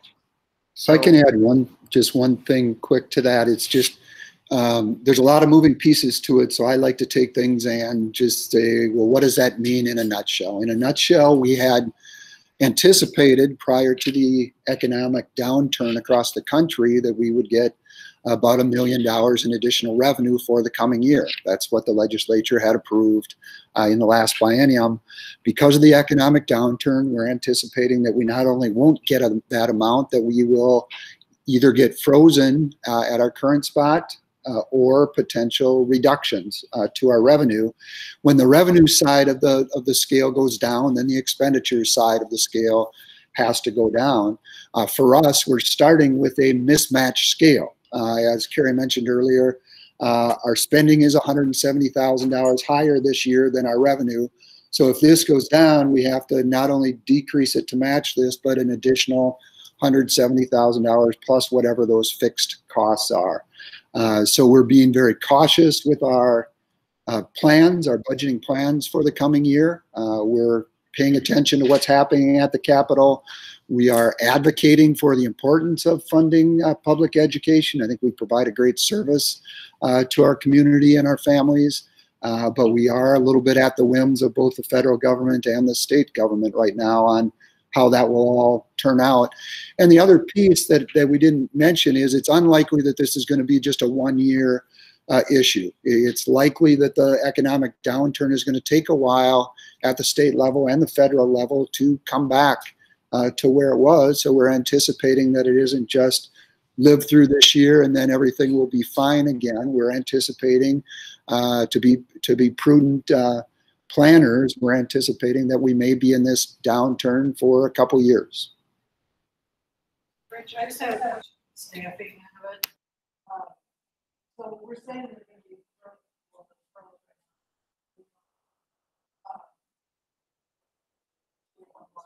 does that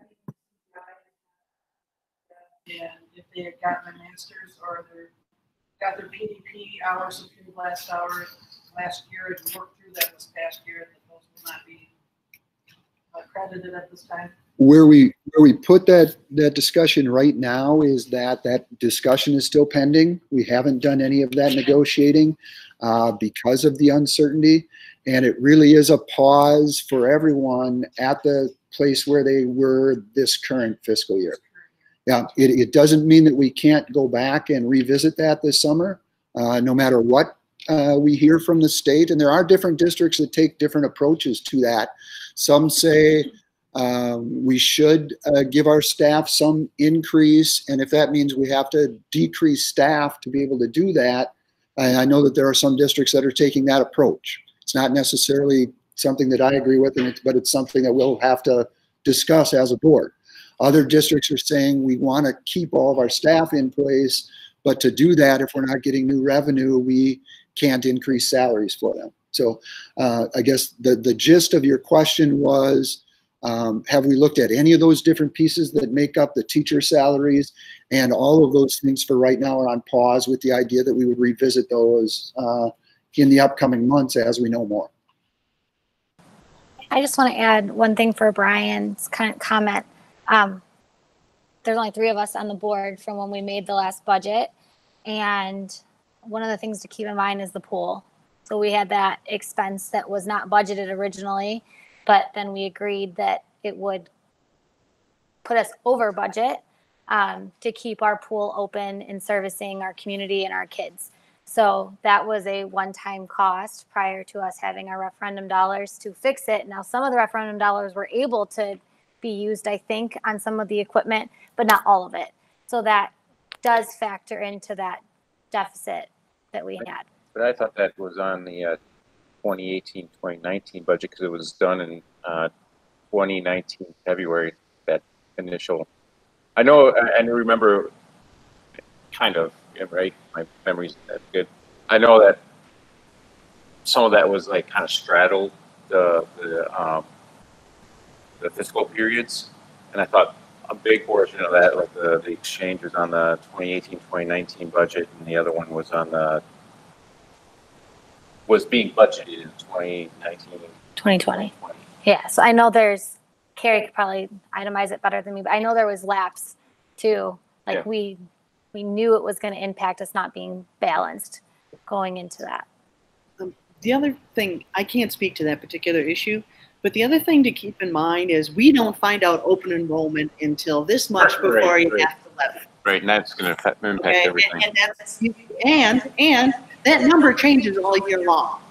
So you know, we work toward a balanced budget for providing services for the children that attend here, and then in October you get this open enrollment figure, and sometimes it's a positive and sometimes it's a negative, and there's only so much planning you can do for that as you impact. So just kind of keep that piece in mind. Remember how we talked about as information becomes available?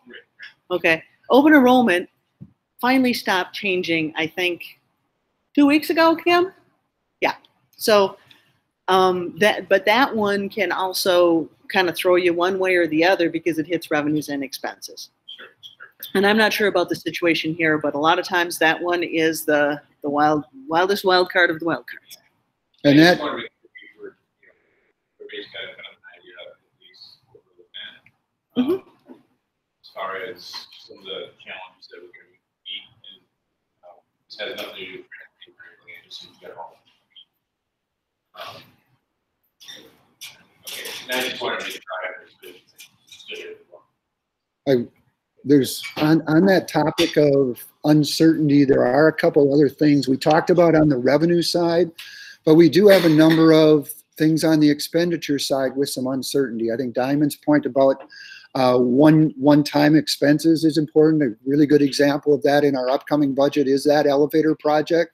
We initially thought that we would have to fit that into next year's regular budget, but because we had some savings in the bids in our high school project with the referendum, we're able to put it into the referendum, pay for it out of that $59 million referendum, and then it doesn't eat up space in next year's budget. A couple of other pieces of uncertainty for the coming year are around what the back to school plans will look like. And that I'll get to some more specifics on that in the next part of this agenda. But the financial impact of that depends on what are the requirements or expectations for providing protection equipment for students and staff. What does transportation look like in the fall? Are we able to fill a school bus with the same number of kids, or do we have to increase the number of routes so that we can have kids sitting every other seat in the bus? And a lot of those things are not determined yet. Another big part of our revenue every year is dependent both on our regular enrollment, but also on our summer school enrollment. Summer school started today. Today was our first day of summer school. Through the month of June, we're only able to offer virtual summer school. And we, in the past, have had a very robust summer school offerings. The more students that you have in summer school, that impacts your revenue for the upcoming year. We're anticipating that that's going to be down for this year. Summer school enrollment will be down. We're pretty certain that it will be. Right now, we're looking at about 1/3 of our usual revenue, in part because we aren't able to offer some of the same things. Another part is students and families are tired of virtual school and they need a break, and I understand that. We're thinking that in July and August, we might be able to offer some on-site options for families that want to do that with small groups and staying distant, and continue to offer some virtual options, and really focus in August on trying to fill the gap in for students that may have fallen behind in areas like math and reading this spring, and also work on transitions for students who are going to new schools. Not just any students who might be at a new school because of our change in plans, but students who are moving new to our district, and students who are moving from 3rd grade to 4th grade who will be new at Northside, new at the middle school, or new at the high school. We want to really make sure that we're providing them opportunities to learn their new school and be ready for the start of the school year. all of those different things impact our budget in one way or another. And there's a lot of question marks around all of those things. So we will continue to bring information to the board at every meeting and to the community about where we are with budgeting. As we get new information from the state, we'll hopefully, if it's good news, we'll bring that with a smile. And if it's bad news, we'll come with a plan on how we're going to address that. So any other questions, comments, thoughts from board members on the budget topic? If not, the other piece of the superintendent's update is on planning for the upcoming school year, and it's really around the latest update on where we are with planning for bringing students and staff back into our buildings. And our number one priority is making sure that we have plans in place to do that in a safe way for our students, for our staff, and for our families. Through June 30th, we're still our school district and every school district in the state is still under the ruling from the Supreme Court that ended the Safer at Home Act but extended it for public schools. That's still in place through June 30th, and basically it says that we can't provide any student instruction or extracurriculars in any of our schools or on any of our school sites or facilities. So through the end of June, we're restricted. We can bring people in for things like this. This isn't student instruction. It's not extracurricular activity. We need to follow safety guidelines when we do things like this, but we're allowed to do that. After July 1st, there aren't any laws in place for what we do. There's some recommendations that Rock County has put out. Rock County has their phased plan for returning. It's unlikely, we're being told that it's unlikely that the state legislature will come out with any law. They're the group that makes laws, and they've kind of indicated that they want to stay out of it and leave it to local public health officials and leave those decisions to local school districts with guidance from those other groups. We're expecting guidance from the Department of Public Instruction, or DPI, at the state level, from the Department of Health Services, or DHS, and from Rock County Public Health. Today, as I mentioned, summer school has started, and we're doing that virtually through the rest of this month. We also have some typical summer programs that want to get going as soon as they can. We have a strong FFA program that has a lot going on in the summer. Our summer music programs are typically very, very active and busy. We also have a lot of people using our facilities in the summer, outside groups that use our schools, our grounds, and some people aren't aware that Schoberg Park is a school district facility. So we have to have guidelines in place for groups that want to use our facilities. And what we've been telling people is that we're restricting that through the end of June, but that if guidelines from Rock County and the state allow us to have outside groups come in or start some of our groups, we want to have plans in place to be able to do that. In general, it's really weighing those risks of safety. So the board needs to be alert of, we can't stop doing the things that we do. We have a responsibility to educate our students. So we want to look at how can we do that in as safe a way possible while being alert to the risks. One note that we've gotten from Rock County, they're in their phase plan, they're in phase 1 right now.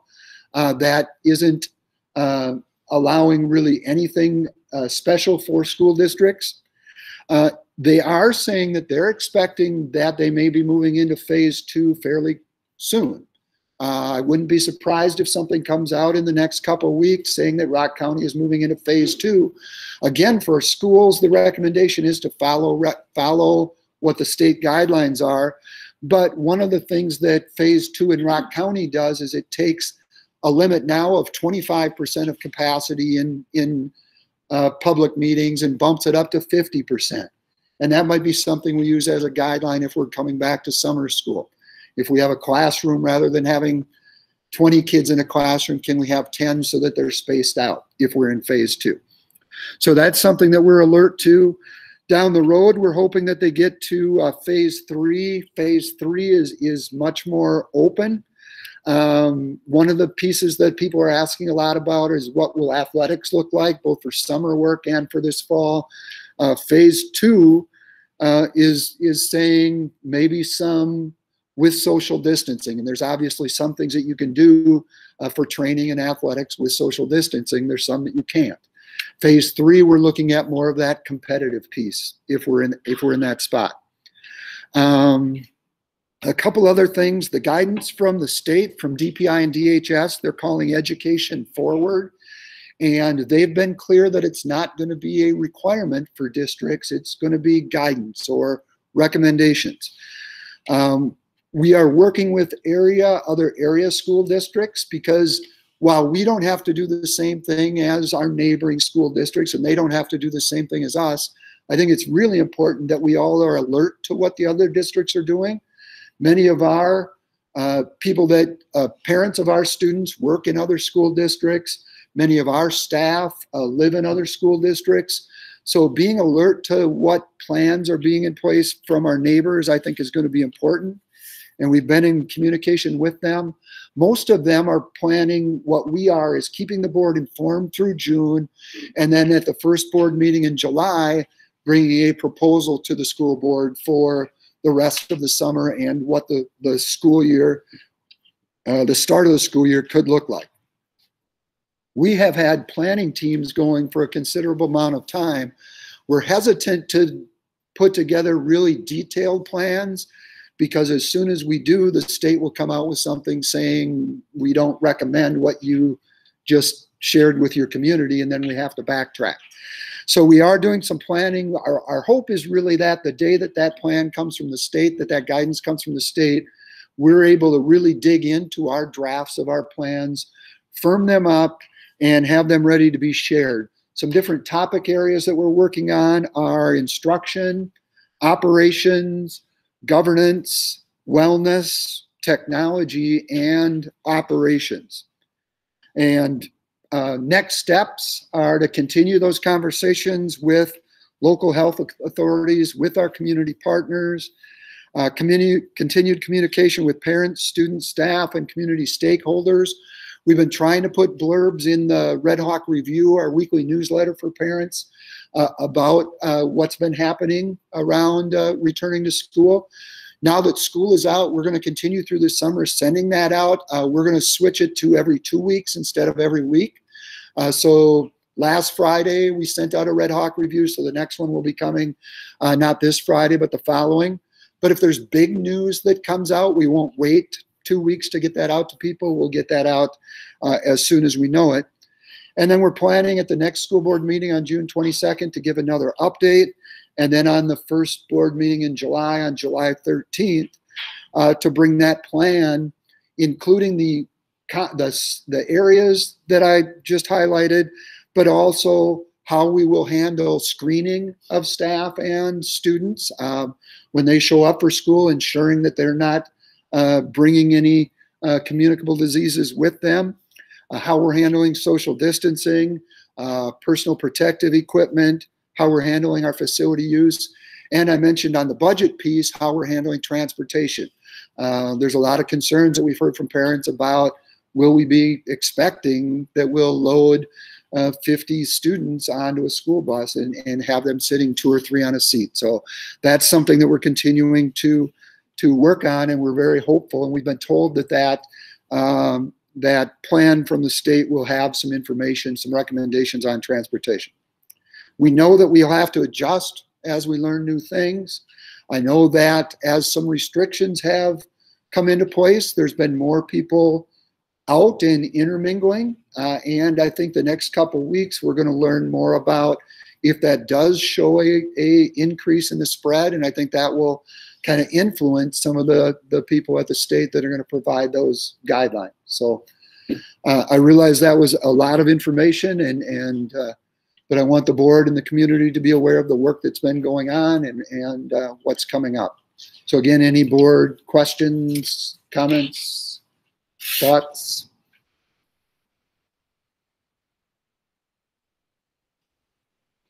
I think we're good. Thanks, Rich.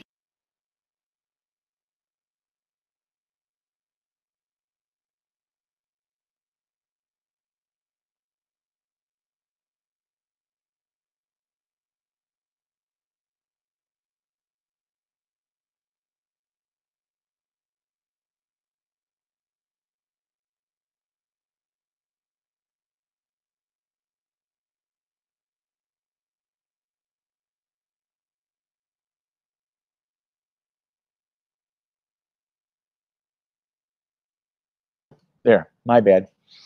And Mike joins us once a month to update us on sort of what has happened and where we're at and what's going to happen probably in the near term. So that process has changed building by building, week by week, depending on where they are in the schedule. And I would turn that over to Mike if you are tuned in, and welcome. Thank you. Can you hear me okay? And we are going to struggle with that volume too, I bet. Yeah, can you hear me? Yes, that's better. Okay. Actually, I'll unplug my headphone and just use the computer mic. Tell me if it's any better. How's that? Any better? You're muted, Joe. Maybe I should be always muted. Okay. Well, I hope you can hear me. I've got just a short report for you today. We're in a mode where there's much diminished activity in the administrative side, and it really just has been focused on the construction activity since my last report to the board.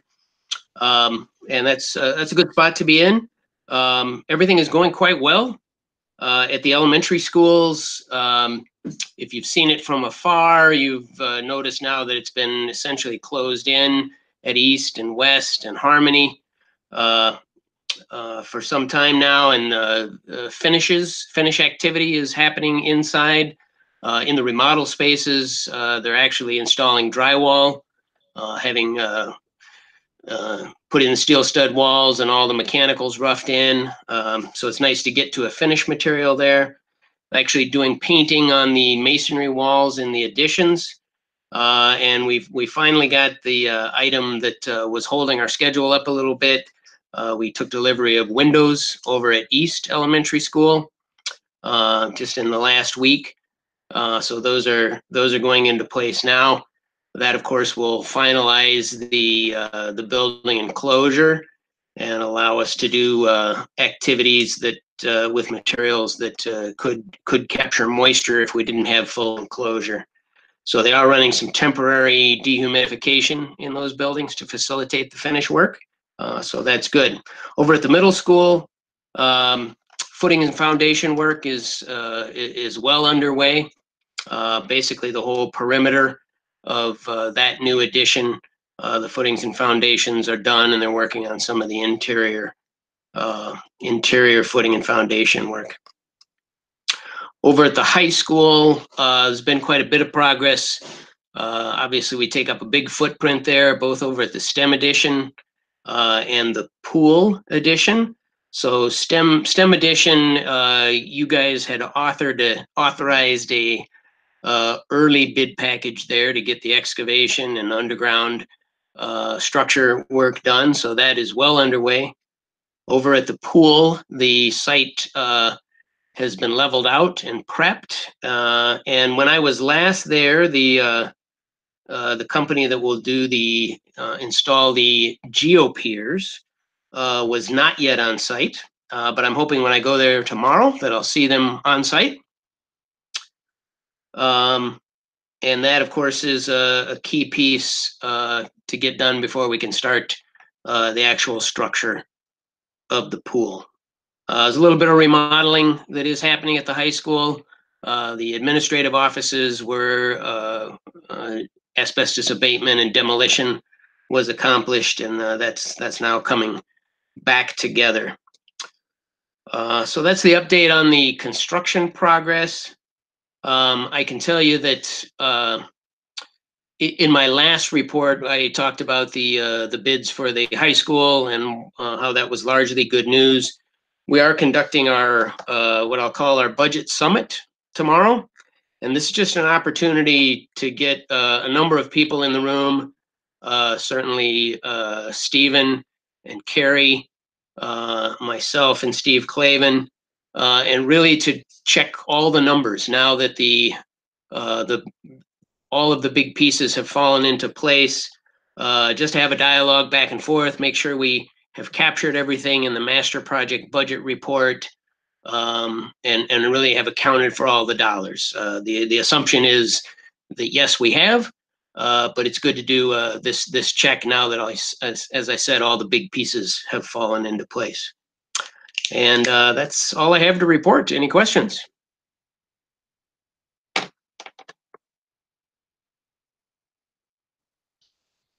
Very good. Thank you, Mike. And we'll look forward to your next update.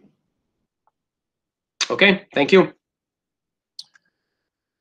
Okay, thank you. Item 4 is Transportation Committee report. That's chaired by Dave Holterman. We met last week, and I'm going to let Dave share with you what that committee's discussions involved. All right, thank you, Joe. A couple quick updates. Going to cover our first item here myself, and then enlist the help of Jen Kramer and Carrie Bradley for part of it as well. For 4A, Policy 8600, was a high-level overview discussion on our requirements as it relates to state and federal statutes and transportation of students. That was a review document, and I think insightful on just the high-level things that are expected of us as a district. More into the granular level of it, for 4B, going to move on. Mrs. Kramer, I think, is going to cover the 4K component of that discussion as well. And so, Jen, are you on? Sure. So this is going to maybe feel a little bit lengthy, but I think it's going to help build some understanding for people on where we went with 4K. First thing I want to point out is our transportation, and Carrie can probably speak better to this, or you too, Rich, but over $1 million a year we spend on transportation in the school district of Milton. The conversation earlier, I heard some people with some concerns that they have, so I just want to kind of paint a picture of how we've evolved in the 4K world in regards to transportation. So we started the 4K program here in Milton. It was a community-based program back in 2011, 2012, so 8 years ago. Community-based means that these sites were in some of our churches and some of our daycares, but essentially spread across our community. It was only, transportation was only offered in the AM for families. So if you were a family that needed transportation, then automatically your student would be placed in that AM section. Back in 2017, 2018, the school district started offering transportation for equity purposes to both families that were in the AM or PM. So placement became a little bit, I'm going to use the word easier or equal for all families. So you could have AM or PM and transportation was provided. 1 year later, 2018 and 19, because here in our community we had some advocates that were running in-home daycares. We're looking to make sure that we as a school district would bus students to all daycare providers and not just some of the larger ones that we know in our community. For example, Small Wonders or Tammy's Tender Times, but for people like Leah sitting here in front of me, Zaski's and Holly's, and go on and on. So any in-home daycares. So that started happening in 2018-19. Now I'm going to talk about last year. So we moved the majority of our 4K classrooms over to the 4K center, we call it, but located under the roof of Small Wonders. And what that looked like for a 4K student in the area of transportation, and I'm just going to use the end of the day for an example so you all know what this looked like. The bell, quote unquote, rings at 3:20 over at the Small Wonders Center. Students who are riding the bus would get on I'm going to talk about East and West students to better understand some of this transfer stuff. So students would get on the bus at 3:20, 4 or 5 year olds over at the Small Wonders or 4K Center. They would ride over to Milton East. If you were a student that was residing on the East attendance area, those students would get off, come into our school, get in their respected bus lines to then be bused home simultaneously. And then the 4K students that live on the west side of town would sit and wait on that bus, okay? So now the East students would get off, they would join in their lines. At the same time, my bell is ringing at the end of the school day at Milton East at 3:30.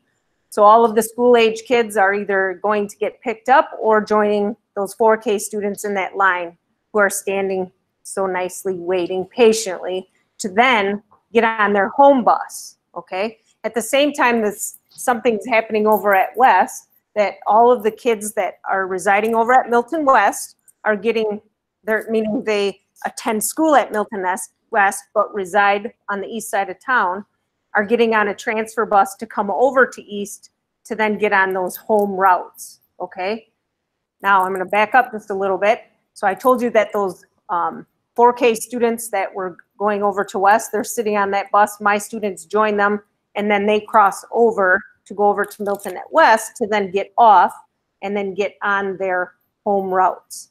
So my point here is, as a system, we were expecting a lot out of these 4, 5, 6, 7-year-olds for those kids that were having to transfer across town. So when we started looking at 4K, right, and bringing them back into the schools, now that we have this referendum and we have more space, part of that conversation was being able to eliminate some of the confusion and things that we were trying to make our 4K students remember. So for example, honey, now tonight at the end of the day, remember you're going to get on 119 and then you're going to go over to West and then you're going to get on 124. So point being, trying to minimize some of that confusion for not only the 4K students, but families and staff as well. So one thing I did also forget to mention is that the board also approved in August of 2019 that we would provide transportation for all 4K students. Because at that time, what we knew was that the majority of our 4K sections were located at that 4K center. And if you know where that is, it's across the street from, I'll say, Piggly Wiggly or Janesville Street. And I don't think there's many of us sitting in this room or watching today that would find that safe to have a 4-year-old cross the street to attend the 4K center. So the board approved that in 2019. And the other thing that we talked about, Dave, that I just wanted to highlight on is that flexibility that we would be able to offer our 4K families in the coming year, meaning next school year, now that we have 4K in those 3 elementary schools, the flexibility with that midday route. So we all know that the 4K through 6th grade come in together in the morning, just like it is this year. The midday route is only 4K students, okay? And so looking at that flexibility to bus those 4K students outside of their attendance area, okay? So now I didn't say that they would have the flexibility on the front end of the day or the end of the day. Those are attendance boundaries, but the midday. So here's an example just to help you better understand. If you had a 2nd grader at East and a 4K'er, and I live in the East area. So I was fortunate enough that I don't start work until 9 o'clock. So I'm just going to give you an example. I'm able to drop my 2 students off at Milton East. Okay, 4K'er, 2nd grader. And they go out on the playground. I go to work. So at that midday route, I need to get my 4K'er to a daycare center. And it just so happens that I utilize, I'll just use Leah for an example, over at the Zasties, which is located on the west side of town. My 4K'er would be able to get bused to the west side of town, which is outside of the attendance area. Because of the flexibility with that 4K route, they're the only students on that bus, okay? So that's something we had talked about at that transportation committee meeting. And the board will continue to look at, you know, ways that we can help accommodate some of these changes that we've made. Does that highlight what you recall, Dave? Yes. Mm-hmm.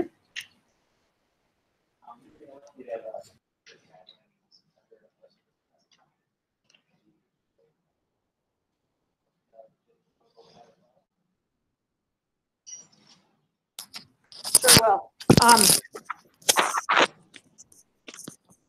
Okay, what the AG 8600 draft, what that means is that we're writing down the details of what the policy 8600 is telling us. So basically following the law. and what that looks like for students that are eligible for transportation. One of the things also during this whole process that we were looking at is how to minimize some of this confusion that we have for families not only coming in but going home, is limiting the amount of addresses that they're being bused to. So a lot of times what we have is either split families or grandma's on this day and daycare on this day. And so looking at making it easier for families, staff, and students to lessen the confusion. And so dual households, just looking at some of that eligibility criteria.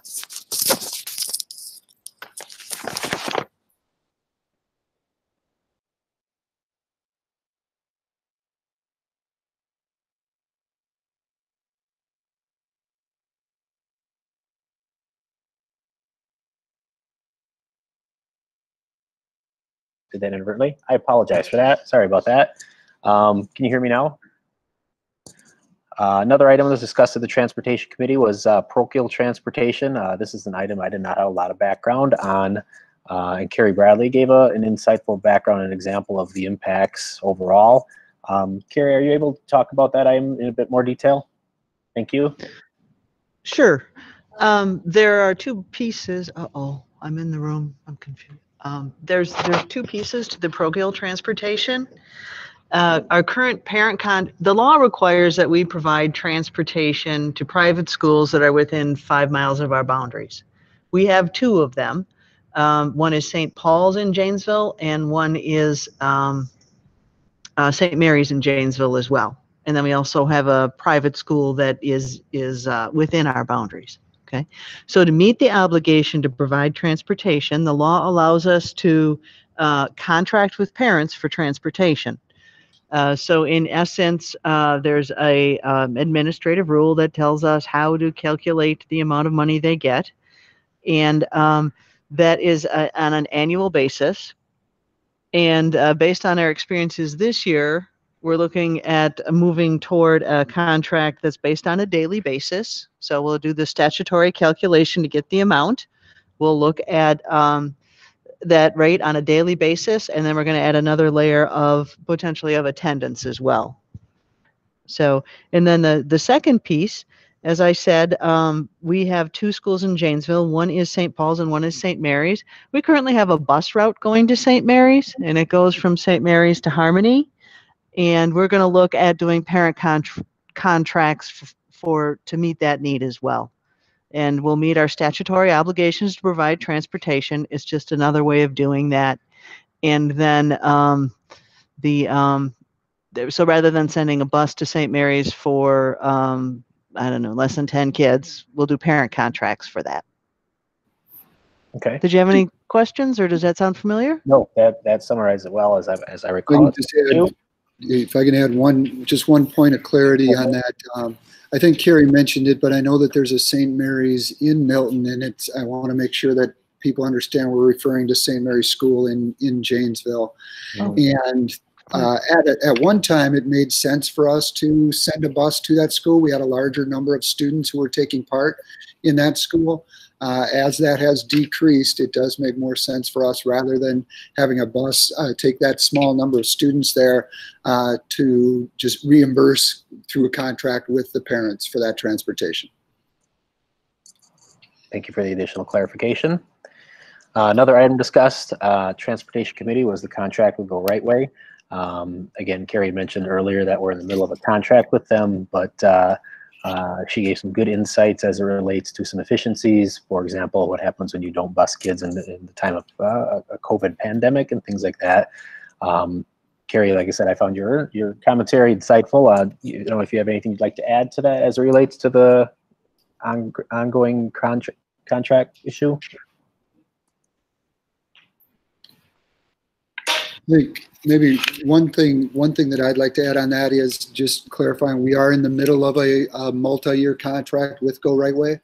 Every year during that contract, though, we meet at this time of year and look at the number of routes that we are planning for the coming year, any changes to the transportation system, And there's a lot of different pieces. We think about the main transportation system, getting students to school and getting students home from school, but we also provide transportation for students on IEPs and transportation for our different extracurricular activities too. So that all is part of our contract with Go Right Way. And I don't know, Carrie, is there anything else that you wanted to add on that topic? Just that we're preparing to engage in the conversation of the routes and the costing in this annual meeting we have, and what they will be able to produce will be based on what our expectations are. So as we continue to clarify our transportation need expectations and look at students, then we'll be better prepared to have that conversation with them. Very good. Thank you. I have a question on that, if you don't mind. So we're just beginning to start the contract talks for a multi-year contract with Go Right. Did I hear that right? No, that's a good clarifier. Our contract began in 2018. So 2018-19 is the first school year that contract was effective. So the terms of the overall contract are not being renegotiated. We're having a conversation about our needs for next year and then applying the terms of the contract and then seeing what else we might wish to discuss. Okay, so we don't necessarily have a multi-year contract with them. We do a contract on a yearly basis. No, we have a 5-year contract. 5-year. Okay, that's what I was looking for. Oh, sorry, did I leave that out? I'm sorry. Nope, you're good. Sunsetting okay. here. We're going into the 3rd year of the 5-year contract with them. Okay, that explains it. And I would assume that once the 5 years is up, we'd probably do some competitive bidding. I would imagine. Typically, when we get into that last year, we start looking at what other options are available during that year, and then make a decision on either moving to somebody new or staying with them and using a bid process for that. Yep. Okay, that's a couple of years away though. So yep. Okay. Thank you. Cost savings, approximate cost savings by eliminating a route. Each route costs in general about $45,000. So when we look at being able to have fewer routes, that's the ballpark figure that we use. It ties in a little bit to our conversation about plans for next year, because as we've looked at potential savings for next year in the planning with Go Right Way, they've anticipated that we'd be able to have 2 to 4 fewer routes for next year. So at about $45,000 per route, it would be in the $90,000 to $180,000 range in savings. And then there's additional costs for transfer buses and for our athletic buses and special ed buses. But in general, it's about $45,000 per route.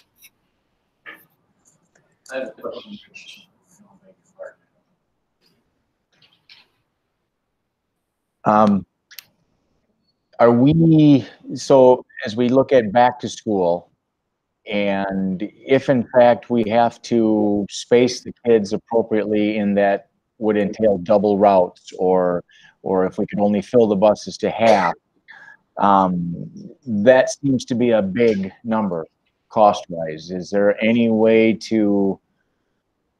We've got to have that on our radar, I guess, is the point I'm trying to make. Yeah, it has potential to be a significant cost.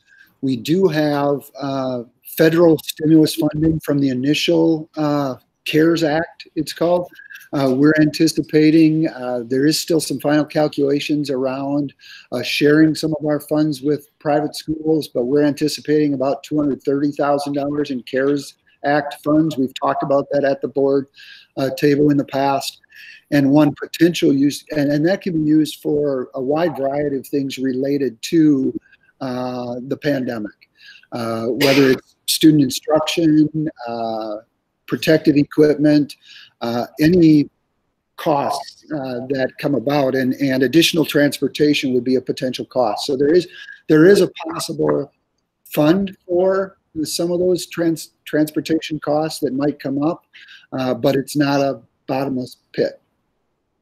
Have they looked at the cost of realigning the athletic conference, how that's going to affect? I know football's first, but Is Yeah. that a big chunk or not? I'm not certain. That's something that we can check on. Another question I have. With Go Right are we still considering using the Here's the Bus app or whatever it's called? Yeah. Can we look at that as a possible, like, something we can, like, terminate if needed? It's a potential savings down the road if we decide to move away from it. Right now, when we adopted that, that's a multi-year, I believe, Sherry, correct me if I'm wrong, is that a 3 or a 4-year agreement that we have for the Where's My Bus app? I'm not certain on how many years that is, but it's more than, we don't have the ability to end that right now.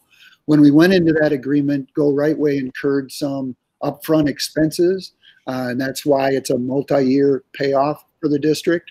It is a significant expense. So as we look at down the road, we want to make sure that it is something that we value and that we're getting some bang for our buck out of that. One of the things that has made it less effective than we had hoped is because we often have students hopping on different buses, going to grandma's today or going to a different location on Tuesday than they are on Friday, it negates the usefulness of that app. That app is most valuable if we know who those students are who are on that specific bus daily. Obviously, if we're making changes to our transportation system because of spacing kids out for next year, that'll have an impact on how well that app will be used to. So we don't have the ability right now to say we're not going to use it anymore. We're still paying it off. But once that's done, we'll bring that to the board as a decision on whether we want to renew that or not. I thought when we approved it was only a 1-year deal. That's was my understanding when it was first brought to the board, but I'll have to go back and review that, because to me that would be a perfect trade-off. Get rid of that and keep, address some of the folks' concerns here. But I'll look into that concern some more, but I'm pretty sure that it's a multi-year payoff on it. Okay. Okay, I do have the answer if you'd like it, Rich. According to my research, the app was an addendum to our existing contract. So our contract goes until like 2023. There's the 3 years that are remaining on the contract. As an addendum to the contract, that the app would be included in the contract for those 3 years, which is pretty much what Rich is saying. Thank you. All right, last item in the Transportation Committee, and Joe actually touched upon this a moment ago, is what does transportation look like in the fall?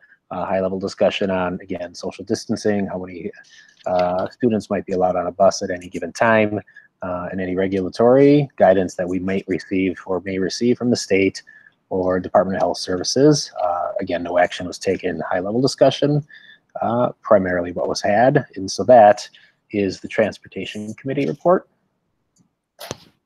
Are there any questions for Dave or the committee, which we met last week? Otherwise, good summary. Thank you, Dave. You're welcome. 5 is Policy Committee report, who also met last week, and that is chaired by Rick, and he can update us on their work. Okay, thank you, Joe. The Policy Committee met on June 3rd. We had quite a list of things to go over. We had not met since January. In your board packet, you'll see the long list, 2 pages. A lot of them were minor changes from Neola, statutes, or verbiage type things. There were a couple larger rewrites, such as technology, and there were a couple new ones. For example, a new policy on use of social media. All that info is in board docs if you want to take a look at it. Any questions about these first readings of the policy updates? Okay, then I will go on to item B, which is the second reading of some policy updates. And this one does have a little twist to it. because the committee is bringing to the full board for approval a first, second reading, and possible adoption of policy 6116, the time and effort reporting. Rich, could you or maybe another administrator speak to that a little bit?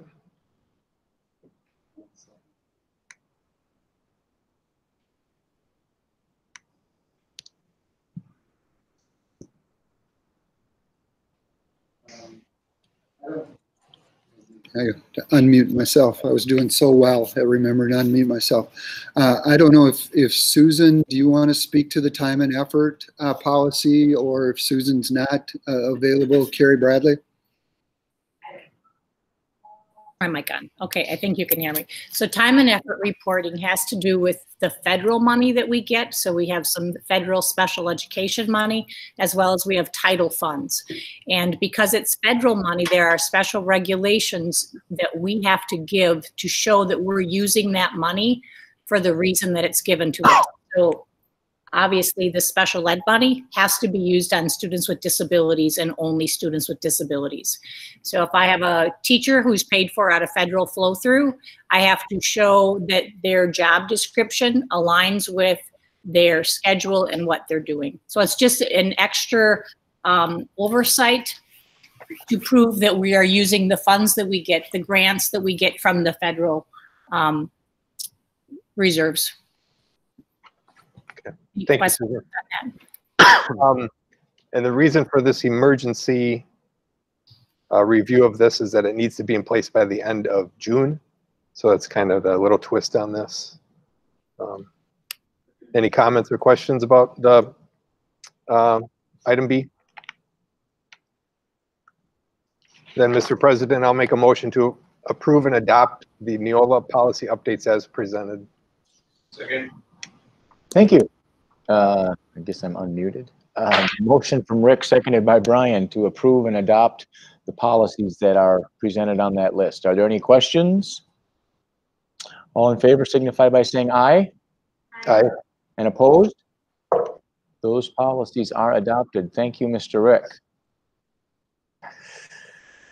And new business is item A, discussion and possible action on 2020-2021 school fees and meal prices. And this will be Mr. Mike Gosdick and Carrie Bradley updating that portion. I guess I will go first. So just for those in the audience that don't have the memo in front of them, I'm just going to read my memo that I sent to the board. In 2010, Congress passed the Hungry Kids Act.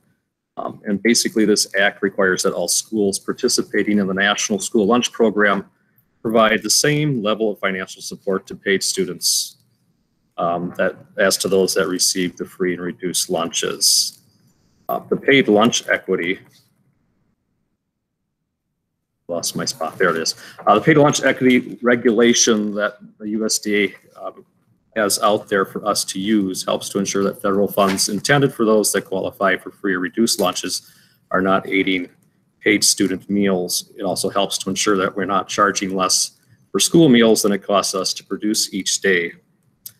This year, much like last year, school districts with positive fund balance at the end of December 2019 were given an exemption from having to do the PLE tool, but I chose to do the PLE tool to find out where we were at as a district. In using the tool, I discovered that we as a district should be charging $3.09 for each child's meal. We're currently a little behind on that. So when you're behind on that, if you run short, you typically fall back on your fund balance. And we had a strong fund balance back in December, and we no longer have a fund balance to fall back on. Additionally, the fund balance is there to assist when food costs go up, and as we know, food costs have gone up in the last 2 months, and also to assist us with purchasing new equipment or to replace old equipment such as ovens and steamers. So I am proposing to the board tonight that we increase school fees or school lunch prices 10 cents for each of the grade levels. And that would include as breakfast as well. So Does anybody have any questions?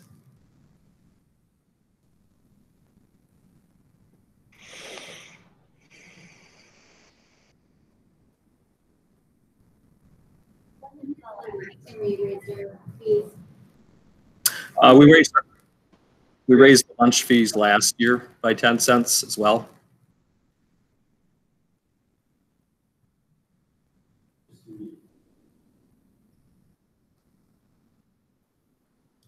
Just reiterating, by doing this, it allows us to fully utilize federal funds that are available, and that represents the primary driver for making this decision, correct?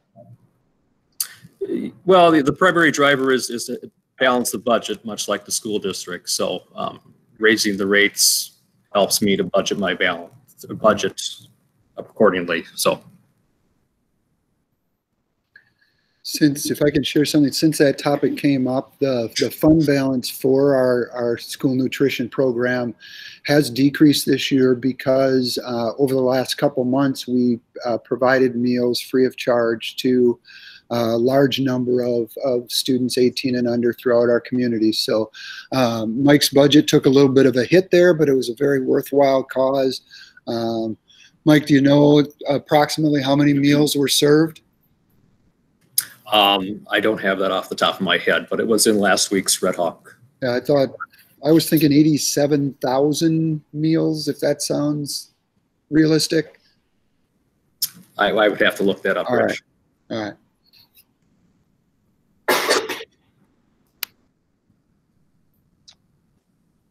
Okay. It's an action item, folks. We need to approve that if we are so motivated. I'll make a motion to approve the 2020-21 school fees and meal prices as presented. I would second. Thank you. Motion from Mike, seconded by Dave, to approve the school meal prices, the increase in school meal prices as presented. Are there any other questions? All in favor signify by saying aye. Aye. And opposed? The school fees are approved, or the meals are approved, I'm sorry. And I believe that takes us. No change in the school fees. I'm sorry? There was no change in the school fees. Okay.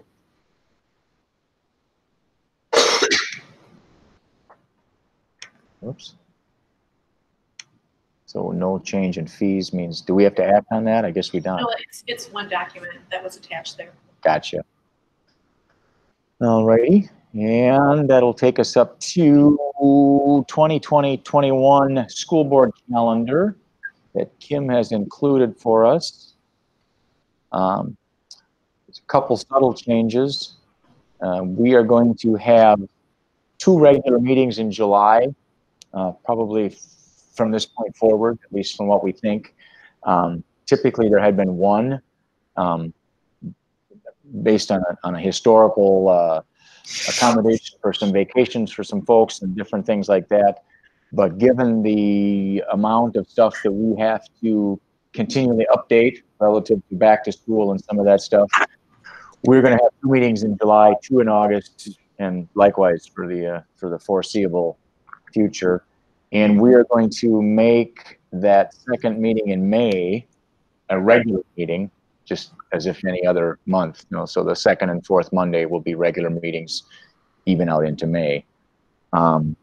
And the plan at this time, you'll see the asterisk there that go through August. We'll meet here, presumably through August, and I told folks we're going to try and follow the kids.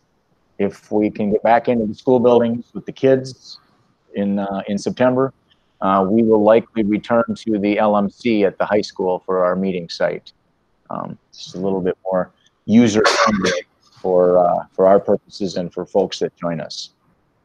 So that is, are there any questions? And then obviously she has on the side there some of the highlighted things that happen throughout the year. And our annual meeting is noted there, time and place. Just wanted to explain to you that location differential. Okay, if no questions, I'll jump down to miscellaneous, and A there is, as it always is, the action on the staffing report, which is included for you. I'll make a motion to approve the staffing reports as presented. I'll second. Thank you. Motion from Rick, seconded by Diamond, to approve the staffing report that you see in front of you. Are there any questions? Hearing none, all in favor signify by saying aye. Aye. Aye. And opposed. Thank you. The staffing report is approved. Gifts and donations is letter B. That also is included for you, and that has $50,800 of a donation this month. Has a rather significant line item there that I'm extremely grateful for, as is all of our district. I'll make a motion to approve the gifts and donations with gratitude. Second. Thank you. Motion from Rick, seconded by Mike, to approve with our gratitude the gifts and donations to our district. Joe, before the vote, could I make sure a quick comment about the donations, if I could? Some very significant donations here. We really appreciate the Milton band parents for the instruments for the marching band. We hope to be able to see them out in action this summer, and we'll see how that goes.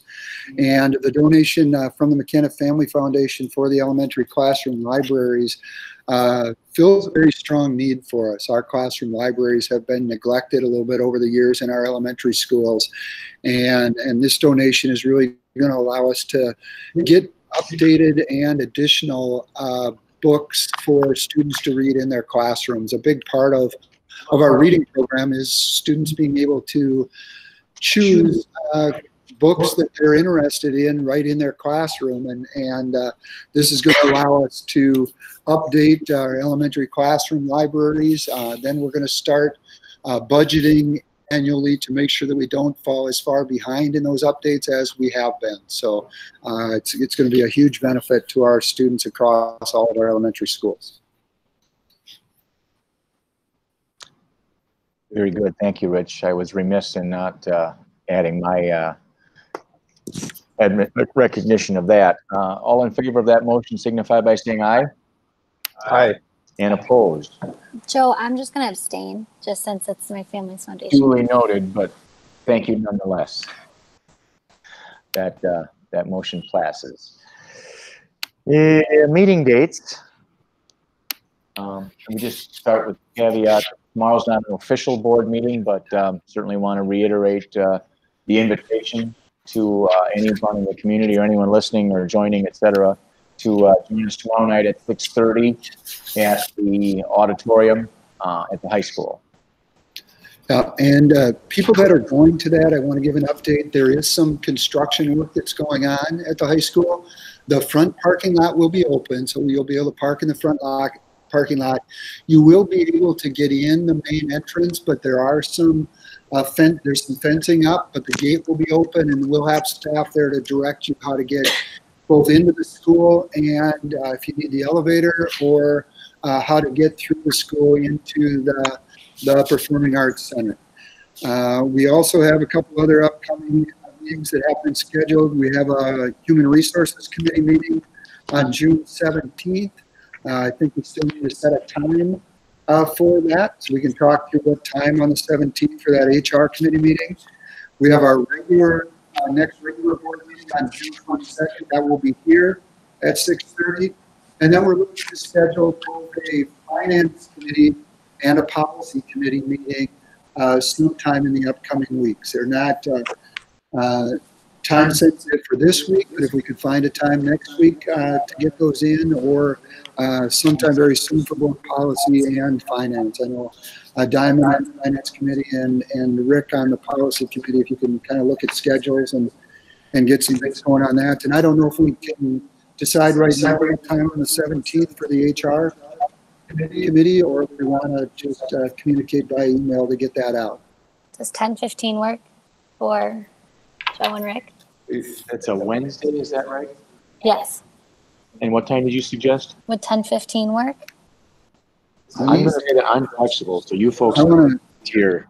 do want to share that Our admin team is working throughout the day that day. That's one of the days that we're working on some planning for the start of the school year.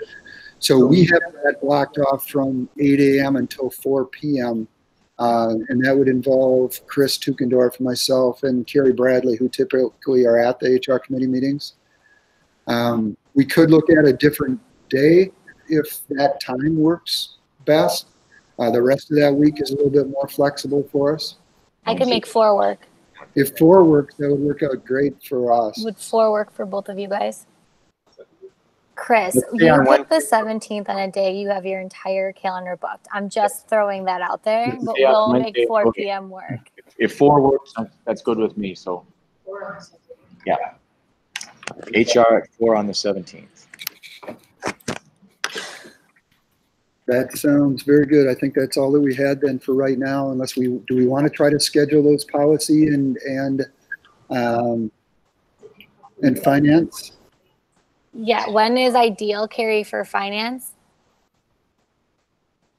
Thursday is open. And Friday. Like this Thursday or next Thursday? 18th and Okay. Which is the 17th too early for that policy meeting? If we did it on the 17th, we would have to do it after the HR committee, the 4 o'clock HR committee. Would we have policies ready by then? I think we should push it out a little bit, right? So allow time for the admin to get into the next round of policies. That one isn't as timely as the finance. Yeah, the finance, we'd like to get that week. If the 18th or 19th works, we could look at the following week, the week of the 22nd sometime for HR, I think would work out, or for policy would work out fine.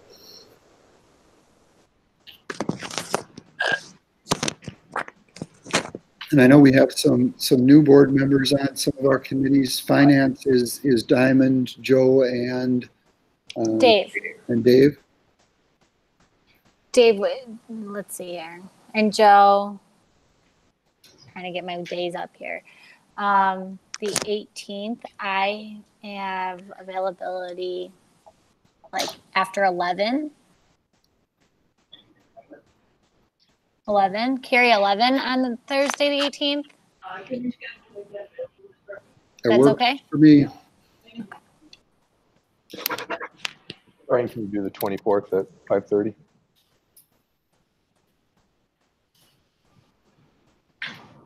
Right? Can you do the 24th at 5:30? Yeah.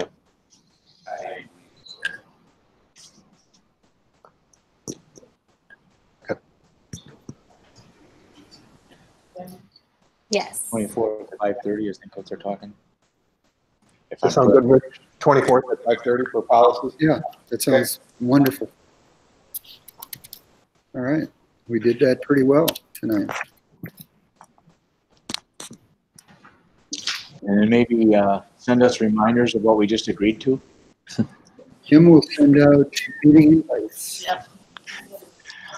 For me especially, I think most of my colleagues are better at that than I am. So And we'll continue with those. I think this room works pretty well for the policy committee, or for all of our committee meetings for right now too. It gives us the opportunity to spread out in this room, so we'll just plan on using this space. are we good on dates? Yeah, that is. Mr. Martin, over 14,000 meals served with our Mr. Gazdak. I looked it up and I think it's important to note because they work very hard to get that. I apologize for my 87,000, which was wildly off. It just seemed that many to the folks that were putting together. Hold on. I could have sworn that I saw in the Red Hawk Review. Everyone, this is great because it's a more accurate number. I must have looked at the wrong slide. No, we're not keeping that wrong. It's being taken right here. How many is it? I just found 37,000. 37. There are a large number of meals served. It's an impressive number, no matter what it is. So hats off to the folks from Mike and myself that pulled that off. It was. I went up and watched it a couple days. It was amazing. I've exhausted my agenda. We need I an, make a motion to adjourn. thank you. Simon, Nick, Aye. Aye. all in favor, aye. Aye. Aye. And we'll see you tomorrow night. Okay.